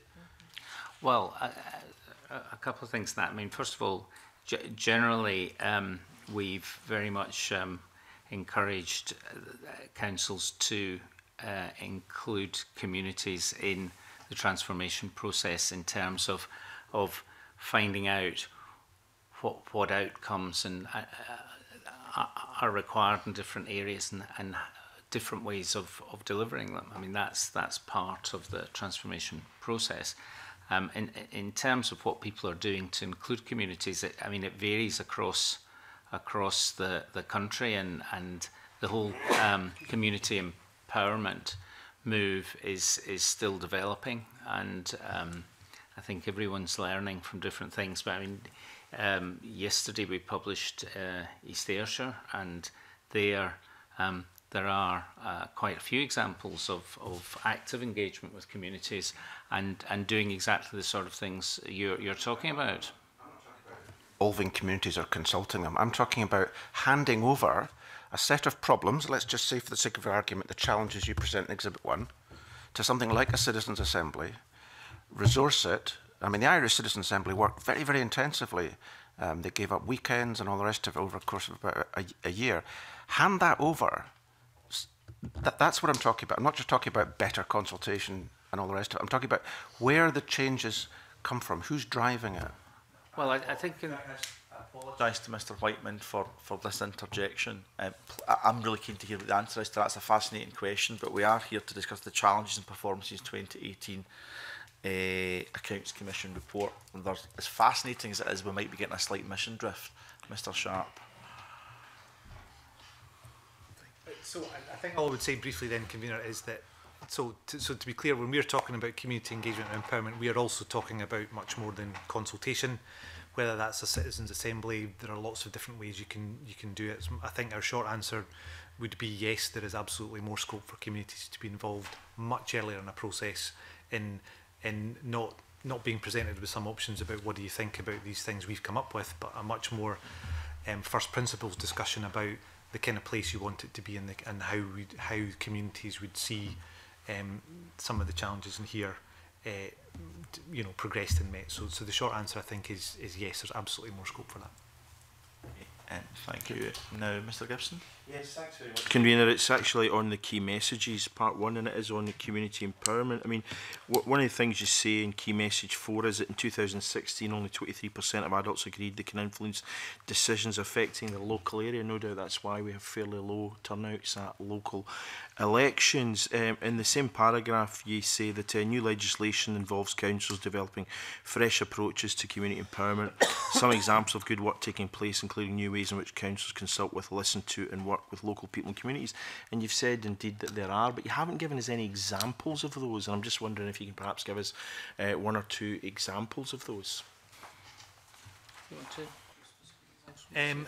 Certainly, and if it would be helpful, we can follow up with a couple of those, Mr. Gibson. But the Chair mentioned the report that the Commission published this week in East Ayrshire. And while by no means would you say that they've absolutely cracked it, their vibrant communities approach, we think, is really very good in terms of genuinely involving local communities in thinking about how services are designed. And I think that the interesting thing about the vibrant communities model is that it's pretty central to how the whole organisation is run. So I think we see quite a lot of quite interesting community engagement initiatives, whether it be charrettes or different ways of involving communities in different decisions, but they do tend to be quite discreet, I guess. The interesting thing about East Ayrshire is that for quite a long time now they've had that model baked into how they run their organisation, and you can see all sorts of benefit for that. So, but happy to follow up with a couple of specifics if that'd be helpful. That'd be helpful. Thanks, Convener. Monica Lennon. Thanks, Convener. I just wanted to turn to, I guess, the final page of the report, but it's really important stuff. And you did mention earlier on, Mr. Sharp, about the sort of reduction to regulatory functions within councils. There's a couple of different departments mentioned, planning, so I'll refer to my register of interest because the RTPI have identified a 23% reduction in staffing in planning teams since 2009. And this committee has been scrutinising the planning bill, so we have a keen interest in that. But trading standards, COSLA have reported a 20% decrease in the workforce. So, you know, you're rightly saying in your report that these departments and others that are similar provide important services to communities, such as inspecting building standards and public health. So there's a risk that staffing pressures and budget cuts could lead to errors with potentially serious consequences to the public. But I also see that the Commission reported this back in 2013, that the long-term viability of councils' trading standard services is under threat, potentially leaving consumers without important protection. So it sounds potentially very serious. My kind of take on this is that local government has been hollowed out. I just wonder, when we look at these figures, you know, what can be done to rebuild these services? And, you know, I wish I could say that, you know, people are still delivering the same service with less staff, but on trading standards, Unison have got a report out today, and some of their members are saying, for example, consumer protection is at an all-time low. In over 30 years of trading standard service, I have never known morale to be so low. So it's not a great time to be working in local government. What can be done to turn this around? Well, I think as we've been saying, there are very significant challenges for local government at the moment, and it does need a different way of organising themselves and different ways of providing services. And that is a process that everyone to some degree or other is having to go through. It's necessary for local government to perform its function for all the services to be provided at an adequate level, not just the protected services. So that has to be built in to the transformational change. Clearly, as a direction, that can't go on forever. I mean, there comes a point where you can't do any more. But we're not saying that we're at that point at the moment, but it is very challenging, and significant change is the order of the day, if you like, and councils are in different degrees engaging with that. And it's a sort of moving process, and we need to keep monitoring it and see where things are, and share good practice where we find good practice, point up issues where we see issues, and as best we can work with local government as they go through this. I'm not sure we can say. I think the only other thing I would add is in response to the 2013 report, you mentioned the Improvement Service in COSLA did put in place some national initiatives to support those services, particularly around workforce and encouraging people to come into the professions. But it also seems to me, and we're thinking that that might be an area that the Commission might follow up in the next couple of years. This seems to me an area that has to be ripe for more shared working and more joint working across councils. And I think that has to be one of the potential solutions to managing the challenges that we've described on page 38 there. Just to clarify, Fraser McKinlay, you mentioned work being done to attract people into these roles. I mean, my understanding is, particularly speaking to people who work in planning, a job that I used to do, so I still have a lot of contacts there. You know, these are posts that are being, you know, sort of voluntarily made redundant, and posts that are not being filled. And the people who are left working in departments, they're not having enough CPD or training or career progression. So why is there work being done to attract more people in if the jobs are not there? So at the time, and I can double check this, but at the time it wasn't just about bringing people in, but that was part of the problem. There was something about the pipeline, if you like, of professionals coming through.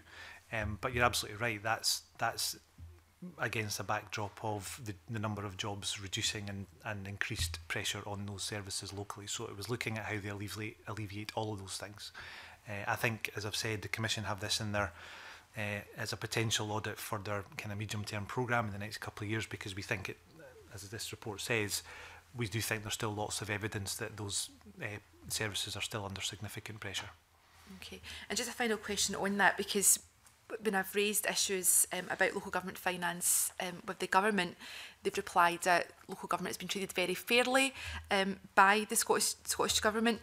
One of the options that's available to councils, I suppose, given the limited financial autonomy that Andy Whiteman has outlined, is to introduce charges. Is that something that councils are looking at in terms of some of these statutory functions? Certainly, I think we note in this report, and just generally from our BV work, I mean, councils are certainly looking at ways to raise revenue, which has principally been on fees and charges. I think there's also more of an appetite for looking at maybe other ways to raise revenues. As you know, in England, there's been much more sort of commercial activity by councils. That hasn't been so much the case in Scotland, but certainly it's something some councils are looking at, but it's still mainly focused on fees and charges. Thank you. And final question from Nicol with MSP. Thank you, Convener. One of the main themes today has been transformational change and obviously the budget challenges currently being faced. And I note in the report you say there can be difficulties recruiting to the top team as salaries are often lower than in the private sector at senior levels. So I'd like to ask at a specific point then. In Fife Council, the Chief Executive is currently on a remuneration package of over £200,000, so more than the Prime Minister, more than the First Minister. North Lanarkshire has 18 staff earning over £100,000. Edinburgh's Council Finance Director earned over £500,000 last year. Does Audit Scotland have a view with regard to how we pay council officials? Because I do think there's a disconnect here in terms of talking about the wider budget constraints of councils at the moment, and actually the pay in the public sector being extremely high in some instances. I mean, I think you picked out some specific examples. I think if we look over the piece and you look at areas where you are competing with the private sector, I think that there is a disparity if you look, say, at specialist areas like finance or some specialist engineering or digital, where everyone's trying to find digital experts. You do get, to get a good senior digital person is quite a struggle. Across councils it varies. I mean, at the moment, Clackmannanshire are recruiting, and I think one of their issues may be that, I'm not sure about this, but I think their salary, because of the size of their council for the chief executive, is probably less than heads of service in some other areas. So that might be an issue. So I think it is a mixed position, but I think the point is still a fair one. I mean, Fraser, have you got a... No, I mean, I think it's... so I guess the short answer is we don't really have a view about whether that's right, wrong, or indifferent. It's a scale that's set nationally. The numbers you're quoting there will include the pension entitlement and other things, so the actual salary will be a good bit lower than that in those cases. And I suppose my final reflection is that these are, and genuinely I make no judgment about whether it's the right amount or not, but these are very big and complicated organisations to run, and even where you're not directly competing in a private sector employment market, we have seen councils struggle to recruit top people, and you mentioned one or two councils that have got a number of folk over £100,000. What I would also observe is that the strong trend that we've observed over the last 5 to 10 years is top teams in councils becoming much smaller. So lots of councils now will have 3 executive directors running the whole organisation, which, if I'm honest, brings its own degree of risk. So it's I'm kind of ducking the question, but I think it's for ultimately, it's for councillors to decide what they think those jobs are worth. Mm-hmm. Okay, thank you. Question, Mr. McKinlay. You thought about a career in politics once this one's over. You never know. We haven't asked this. I'm just going to, please don't answer this question, but it's remiss of me. We did have a note we really should ask about additional pressures in relation to wage constraint, if you like, been loosened a bit, and the kind of aspiration for a 3% cap, but still 3% wage increase. That's a pressure. It'll be mentioned within the report, but anything additional, supplementary you want to give to us, how it might link to workforce planning and financial pressures, I think would be welcome going forward in relation to that. That would be very helpful. So whilst I thank you all for your attendance, can I thank Ashleigh, Madjitey just now for coming along, because the other 3 of you are stuck with us for a little bit longer. So thank you, Ashleigh.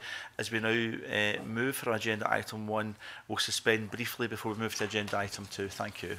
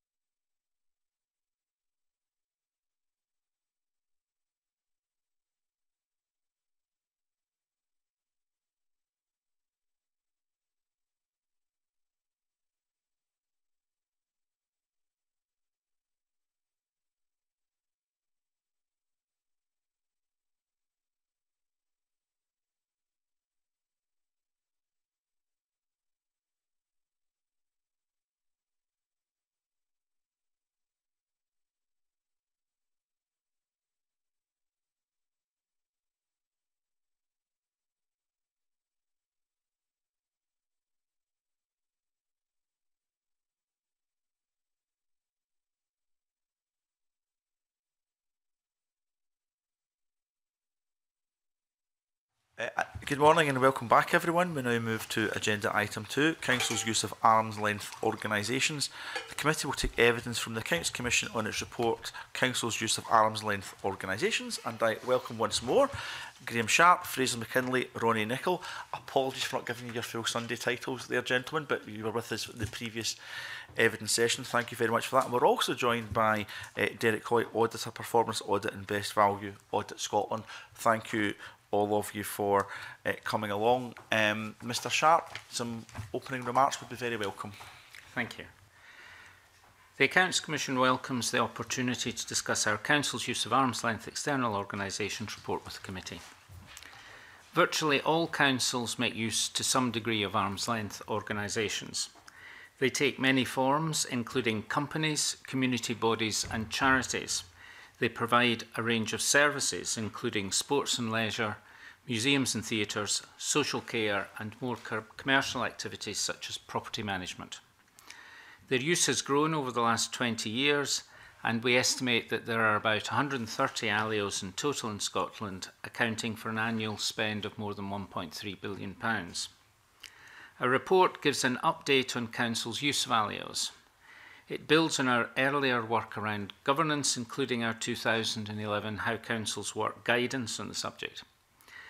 An ALIO structure may deliver tax benefits, and we found that taxation advantages have been a strong driver for charitable ALIOs. Operational benefits of ALIOs include their ability to trade more widely and access new funding or sponsorship. ALIOs may also bring a more commercial or responsive delivery model under a board of directors or trustees. We report that there is evidence that ALIOs do bring benefits to services, and we give examples from sports and leisure and social care as two prominent service areas where ALIOs have been deployed. However, we note that financial pressures remain and ALIOs bring particular risks that need to be managed. We found that councils undertake detailed planning and appraisals for ALIOs, but we report that they could do more to involve the public, communities and businesses in this process. We see improving practice in how councils manage their relationships with ALIOs and oversee them. For example, scrutiny that's proportionate to risk, council committees looking at performance and strategic decisions, and officers taking a stronger role in monitoring finances, risks and governance. That said, issues may still arise over the operation or governance of ALIOs, and we highlight some of these in our report. We emphasise that regardless of how services are delivered, councils must apply the following the Public Pound Code to ensure safeguards are in place over how they use public money. Finally, we describe the changing context in which ALIOs operate. This includes questions over future taxation benefits to councils following the Scottish Government's response to the Barclay Review, funding pressures and the changing policy environment in areas such as community engagement and health and social care integration. This means it is even more important for councils to have a strong case for using ALIOs and to consider alternatives. Indeed, options appraisal is an important theme to our best value work in councils. It follows that councils must keep their ALIOs under review to ensure they continue to meet their intended objectives. We will continue to look at ALIOs in our ongoing audit and best value work in individual councils. Convener, my colleagues and I are again happy to answer questions. Thank you very much, Mr Sharp. That's very helpful. We'll move to our first question from Andy Whiteman, MSP. Thank you, Convener. Your report and your opening remarks indicate that ALIOs come in various shapes and sizes, but is there any defining feature of an ALIO? Like, what is an ALIO? I think I'm tempted to say the defining feature is that there isn't a defining feature. No, they come in all shapes and sizes. They are employed in different areas of activity. And the key element is really that they are some form of organisation, which can be a company, a community body, a partnership, a trust, that is separate from the council, has a separate decision-making body in respect of its operations and strategy from the council, and it carries out activities for the council. It may carry out additional activities, but there is a link in its activities to the council's wish to supply services to its citizens. Ultimately, this comes down to governance, in a sense. The strategic plan, the annual report are signed off by a body which is not the full council. That governance is one aspect of it. I think there's structural aspects which are very specific. I mean, the main structural benefit of an ALIO, if you like, is a tax benefit that accrues only to charitable ALIOs. There's a governance issue, an information flow issue, but there's also an operational side, because as we've said in the report, there are arguments in specific situations that a focus on specific activities from a group of people that might not necessarily work for a council body can bring benefits. So I think there's operational, governance and structural. So, for example, here in Edinburgh, we have a wholly owned municipal bus company called Lothian Buses. Is that an ALIO? Yes, I believe it is. Mm-hmm. Because it's been around for a long time. Mm-hmm. And you mentioned in your report that, and I think you hinted that in England, a lot of ALIOs are used for quite commercial purposes. Yes. Again, I like to kind of dig into history here, but municipal corporations in Scotland used to do a lot of enterprises. They had energy companies, transport companies. So in a sense, nothing's new here. But it seems to me that ALIOs emerged a bit by accident rather than design. I mean, they've kind of... Could you say something about, you know, the genesis of the modern ALIO? Well, I think, as you say, there have always been bodies associated with the provision of services by councils that have been separate separate from the council yet linked to the council. I suppose ALIOs, as we see them now, emerged in the sort of public eye as a result of perhaps some high-profile events and also a burst of ALIO growth some years ago now. I think at one point the tax benefit of charitable ALIOs was quite a strong incentive, and it was promoted to councils by certain advisors, and a number of ALIOs were set up with that as a strong benefit. So I think there was a growth in ALIOs plus some high-profile events, and that's probably why the perception of ALIOs sort of emerged, as it were, rather than the ALIO itself. So moving on to the, you mentioned the charitable status of ALIOs. Clearly that enables them to attract extra funds, and you highlight some of that, which is obviously important. You also highlight the Barclay Review's proposals to end their eligibility for charitable relief for non-domestic rates. That proposal is not being taken forward, but constraints are being placed on any future ability to create ALIOs and get that relief by offsetting it. But you say in paragraph 17, business cases identify NDR relief as a specific benefit provided the ALIO meets the requirements for charitable status. Then you're going to say, while NDR relief can bring benefits locally, it offers no net financial gain to the public sector. That's true, you've said that, it offers no net financial gain. So why all this fuss? Well, the comment on the public sector is looking at the public sector as a whole. You'll appreciate that from an economic point of view, taxes aren't a cost, they're a transfer within the public sector. So if you look at the total public sector, a public body saving tax isn't a net gain because their gain is a loss somewhere else. However, there are different levels of the public sector. So what, from a national point of view, a UK national point of view, is a no gain, no loss, could be a gain or loss to, say, the Scottish Government, and what is a no gain or no loss to the Scottish Government might be a gain or loss to a specific local authority. So if you're a local authority that's faced with financial pressure, and you can do something two ways, one of them through an ALIO and one of them not through an ALIO, and the only difference, everything else being equal, is that if you do it through a charitable ALIO, you actually save some tax. That, from your perspective, is a saving in cost, and you'd be able to deploy those funds elsewhere.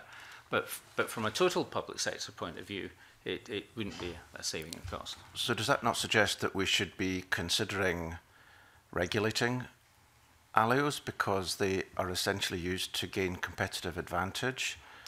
Well, certainly the market mechanism is a perfectly valid way of allocating resources, and to the extent that a tax benefit to certain players in the market gives them an advantage, it distorts the market mechanism as an allocator of resources. So that's a valid line of argument.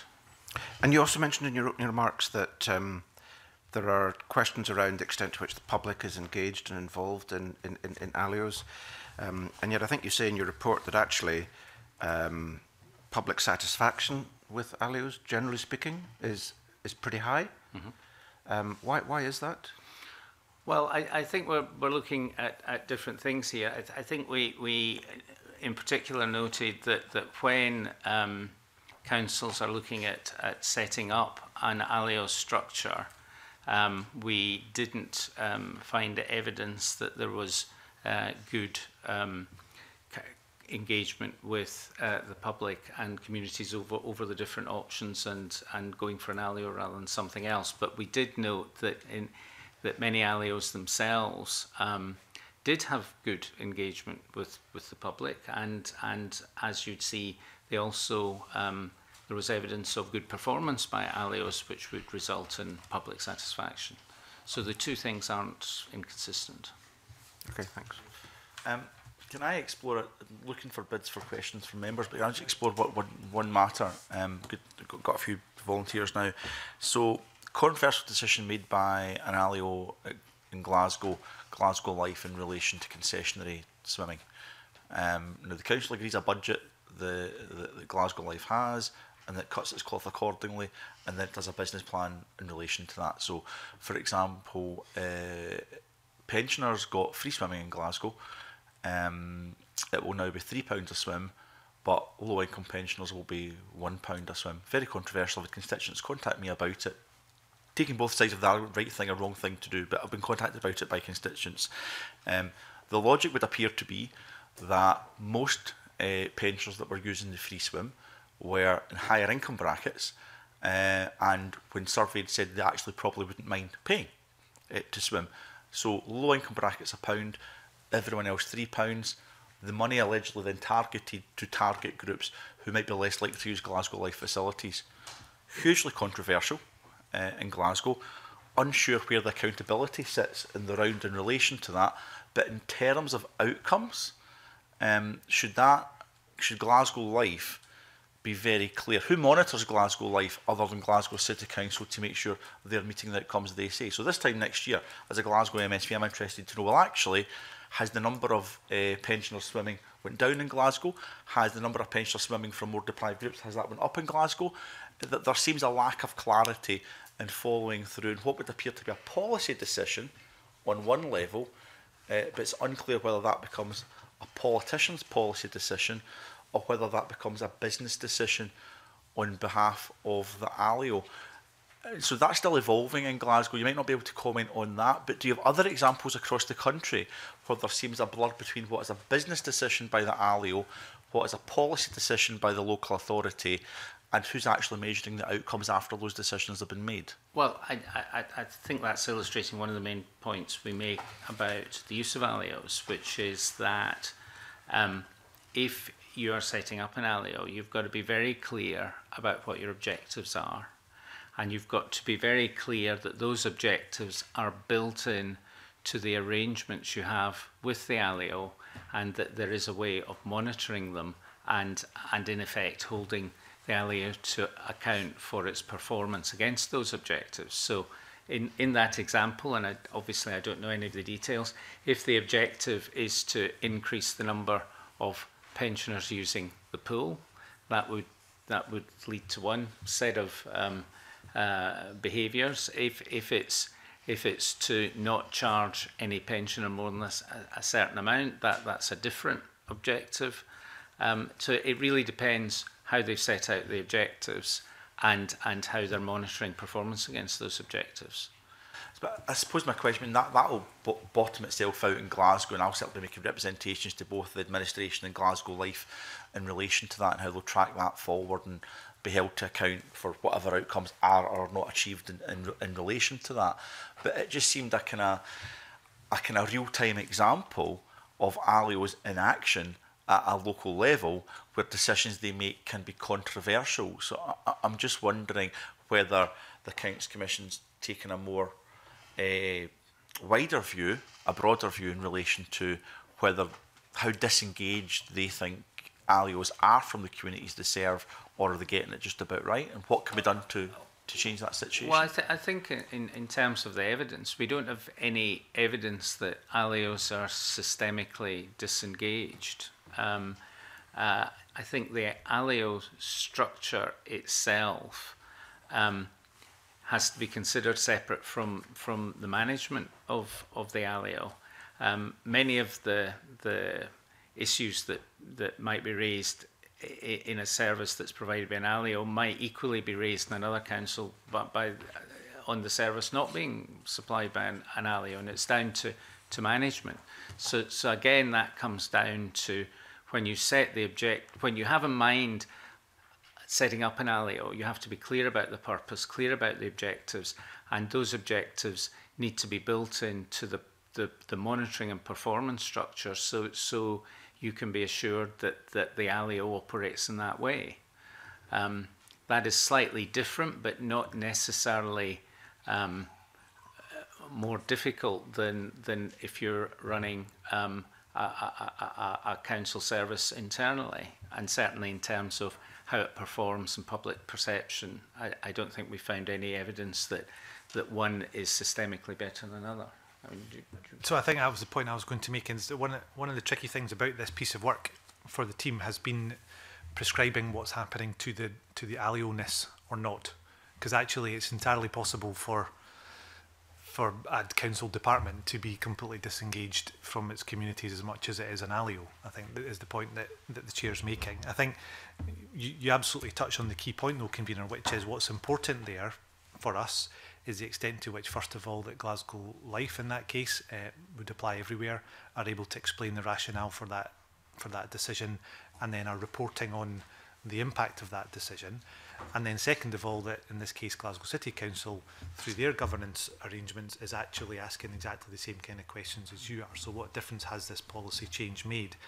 I think interestingly what we heard in speaking to people who work in ALIOs is that they would potentially argue the flip side, which is in a way it's easier for ALIOs to take some potentially controversial decisions which they believe to be in the best interests of local communities and the service, free from what they might call the politics of a particular situation. So you kind of, pays your monies and take your choice on that one, I think.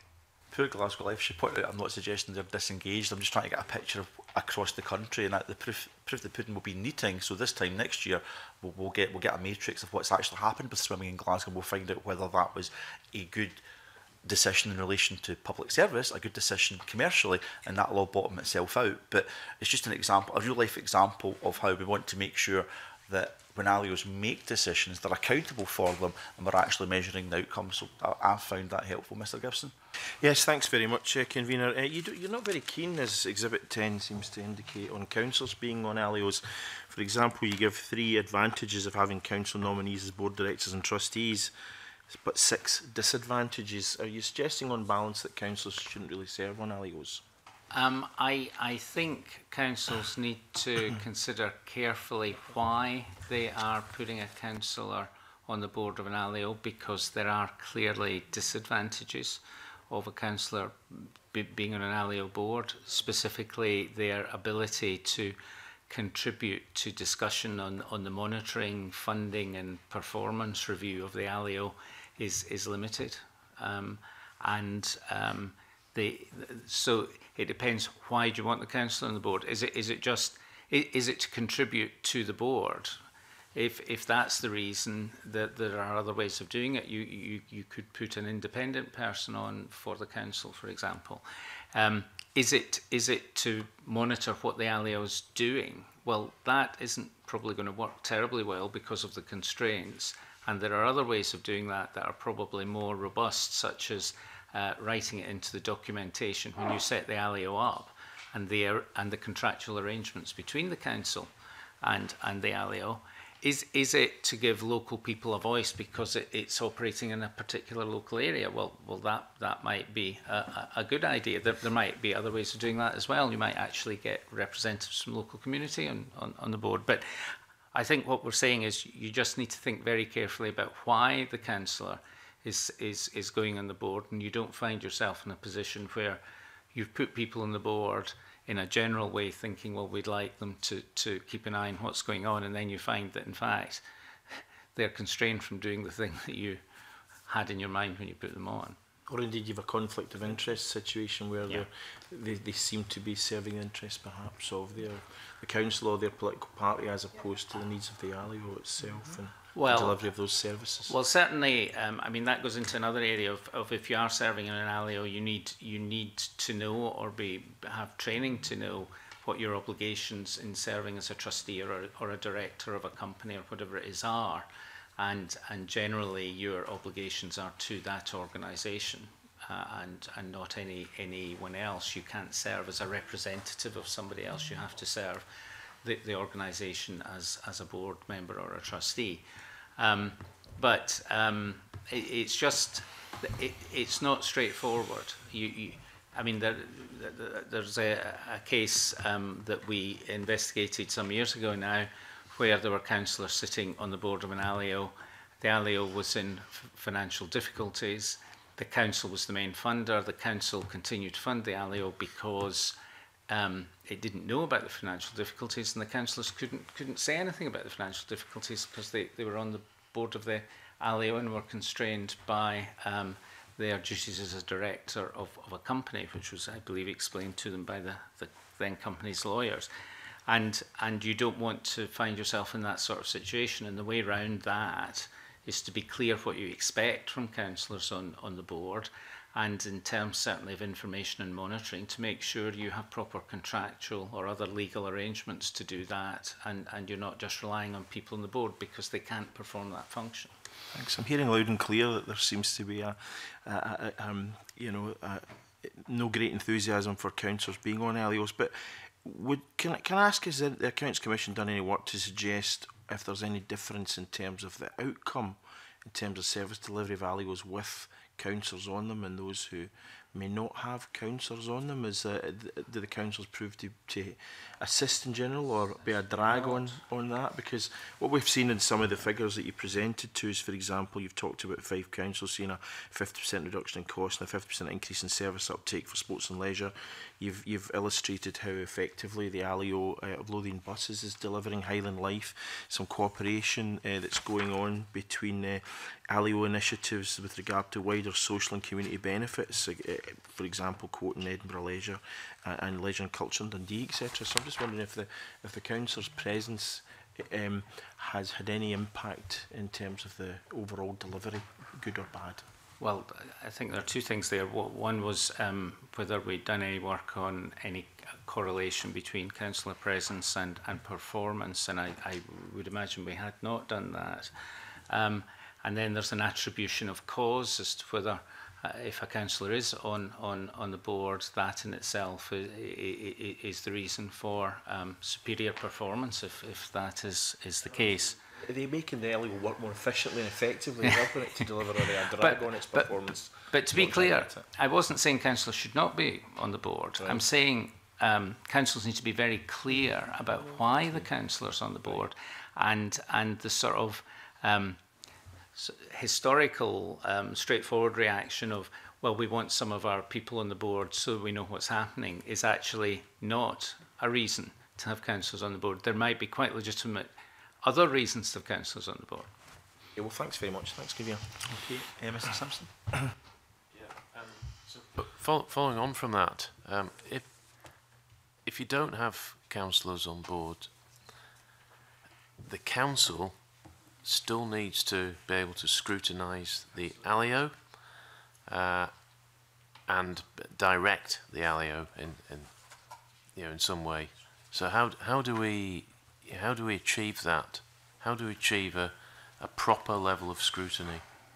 Well, again, it goes back to being clear about the objectives, how those objectives are going to be monitored, how the performance is going to be measured, and what the consequences on the ALIO are of performance or lack of performance. And that all has to be set up in a proper arrangement.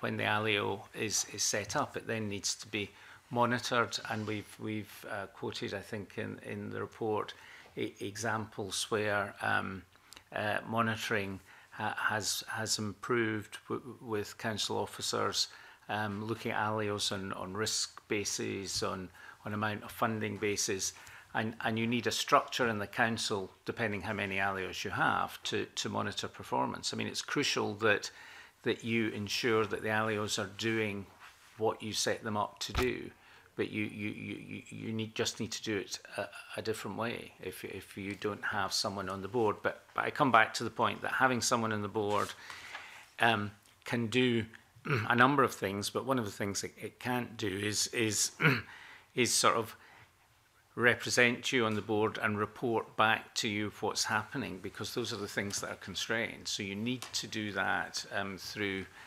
proper sort of legally valid channels.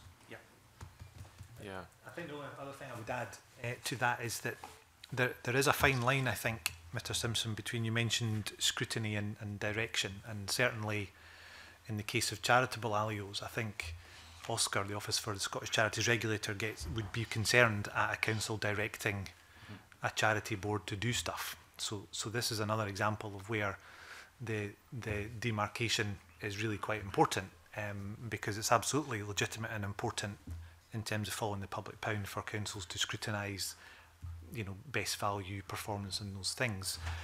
But there is also still the point of them being arm's length is that the councils, generally speaking, wouldn't be directing them to do stuff. So which is why the setting up, yeah, as the chair said right at the outset, is hugely important. The purpose of that is hugely important, and we mentioned a couple of examples in the borders, how they've established what they call a strategic governance group. So they don't have councillors on the board, but they do have a board of councillors whose job specifically it is to scrutinise and monitor the performance of the care ALIO in the border. So, so there are ways of managing it.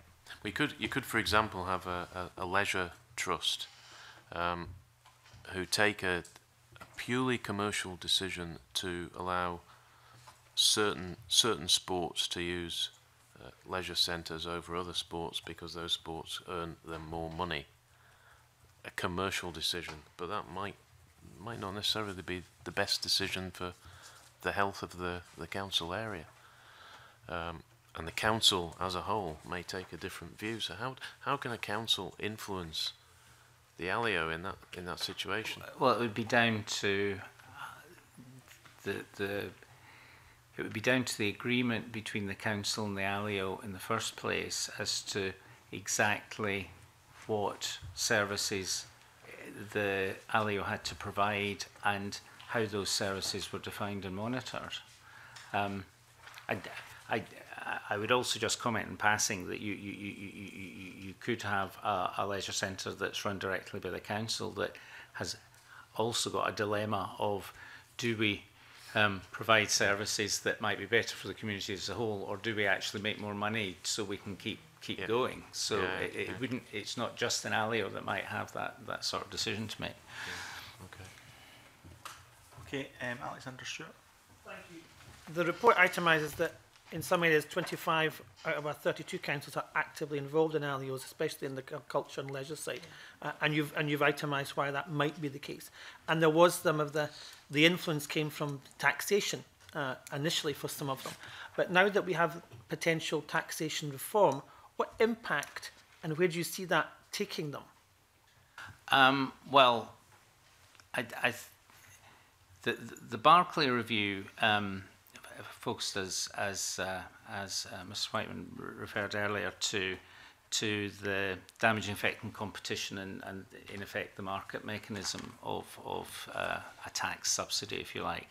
And the government's gone some way towards that in the provisions it's bringing forward. As I understand it, new ALIOs won't benefit from any tax break. Now, you'd see that about half the ALIOs were charitable ALIOs, so it would only affect charitable ALIOs. And then the question would be whether that marginal tax benefit was the critical issue in making the decision or not. Now, in some cases it will be, and we know certainly already of a case where it has been, and the Council's looking at another way. So it will definitely affect the number of new ALIOs to some extent. In terms of existing ALIOs, I think the position is unclear. I don't know to what extent existing ALIOs can expand their activities without a penalty. I mean, clearly in the ordinary course of business, you would expect them to expand their activities. So I don't know how, I think it's unclear generally how that works. So I wouldn't be able to give a view on what I thought about the impact on existing ALIOs. And going forward, what kind of sort of risk assessments and governance and scrutiny should ALIOs consider when the environment seems to be changing?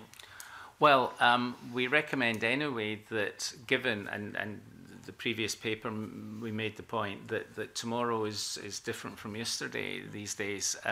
So councils do need regularly to have a look at, you know, we've got this ALIO, why do we have this ALIO? Does that still make sense?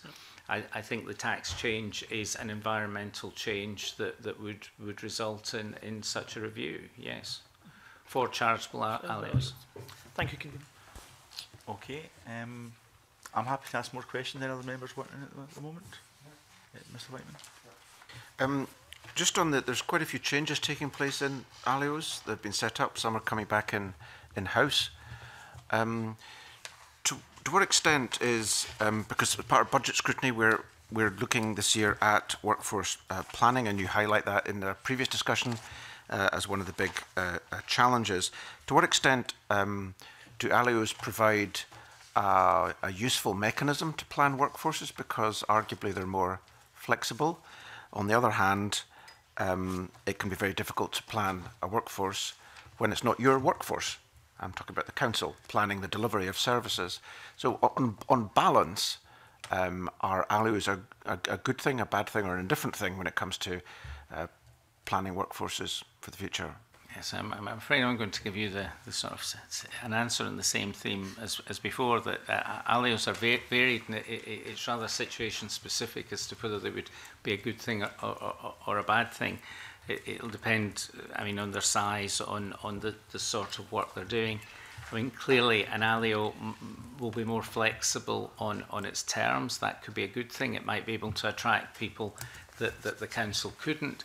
On the other hand, in terms of total employment and the council planning, clearly there is a barrier there. It's not necessarily as easy to get a handle on the future employment of ALIOs if you're looking at the whole thing. So if it's a major issue in terms of a high employment activity, that could be something that the council has to work around to overall plan its workforce. So I think it sort of swings and roundabouts a bit. And Fraser, do you want to? I think the answer is it depends.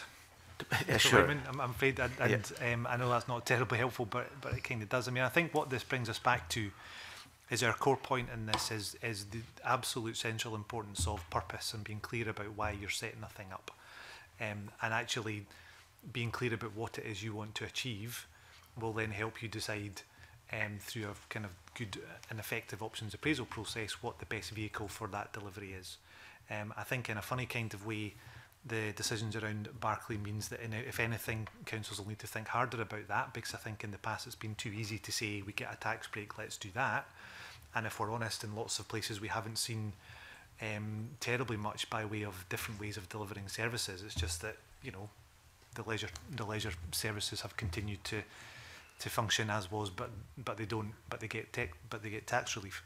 If anything, I think this now, and what we're encouraging councils to do, is to think more creatively about what they're trying to achieve, what's the best way of delivering it, and then you get to a decision about whether some kind of alio might be the best option for that or not. And at that point, issues of workforce would be absolutely critical to the decision that they're taking. And have you found any evidence of better or more effective engagement with social enterprises, for example, in delivering services with alios? Maybe ask the team to come in. Not specifically with social enterprises, nothing that we've come across springs to mind. No. Because typically, you know, social enterprises are involved in terms of contracting and delivering services on a contractual basis. But alios hasn't made much difference to that. Not that we've seen, no. Okay. Stick on the workforce bit, and apologies for going back to the previous report, but in the previous report, looked at the last evidence session at 41, it says our analysis by council over the period 2011 to 2017 suggests that some councils have relied more heavily than others on staff reductions to making savings. However, because we are unable to track staff moving to arm's length external organisations, alios, it's difficult to draw clear conclusions about changing workforce numbers nationally. Why don't we just know how many workers there are in alios? Surely to goodness this is just audited, there's an outturn, and we can look at it, we can analyse and we can scrutinise it, because we're trying to get our heads around the efficacy of alios and the benefit of alios, but we're also looking at workforce planning in the round. So sort of backtrack slightly, but when I look at local government workforce planning going forward, I want to see those employed by the local authority, those employed by local authority alios, and those contracted by the local authority, including third sector and private organisations in care, for example. So in relation to alios, do we have a best guess on how many staff there are employed? I mean, I think that's a fair point in terms of the total workforce. Yes, we're not in the business of guessing, I'm sure you know that. But what I will say is that we are drawing our workforce information from returns that are made, and at the moment those areas that you mention that would be interesting are not included in those returns. So it's simply a matter that our sources, it's not to say that there wouldn't be a way of uncovering numbers around alios within particular local authority areas, but they're not routinely gathered as part of the returns that are made on workforce. So whose job would it be to decide what is routinely gathered? Well, presumably the people who are asking for some of those returns, which include the Scottish Government for workforce returns for local government. So the Scottish Government could specify in more granular detail the workforce employed directly by local authorities, the workforce employed through alios, and workforce contracted elsewhere. So they could do that.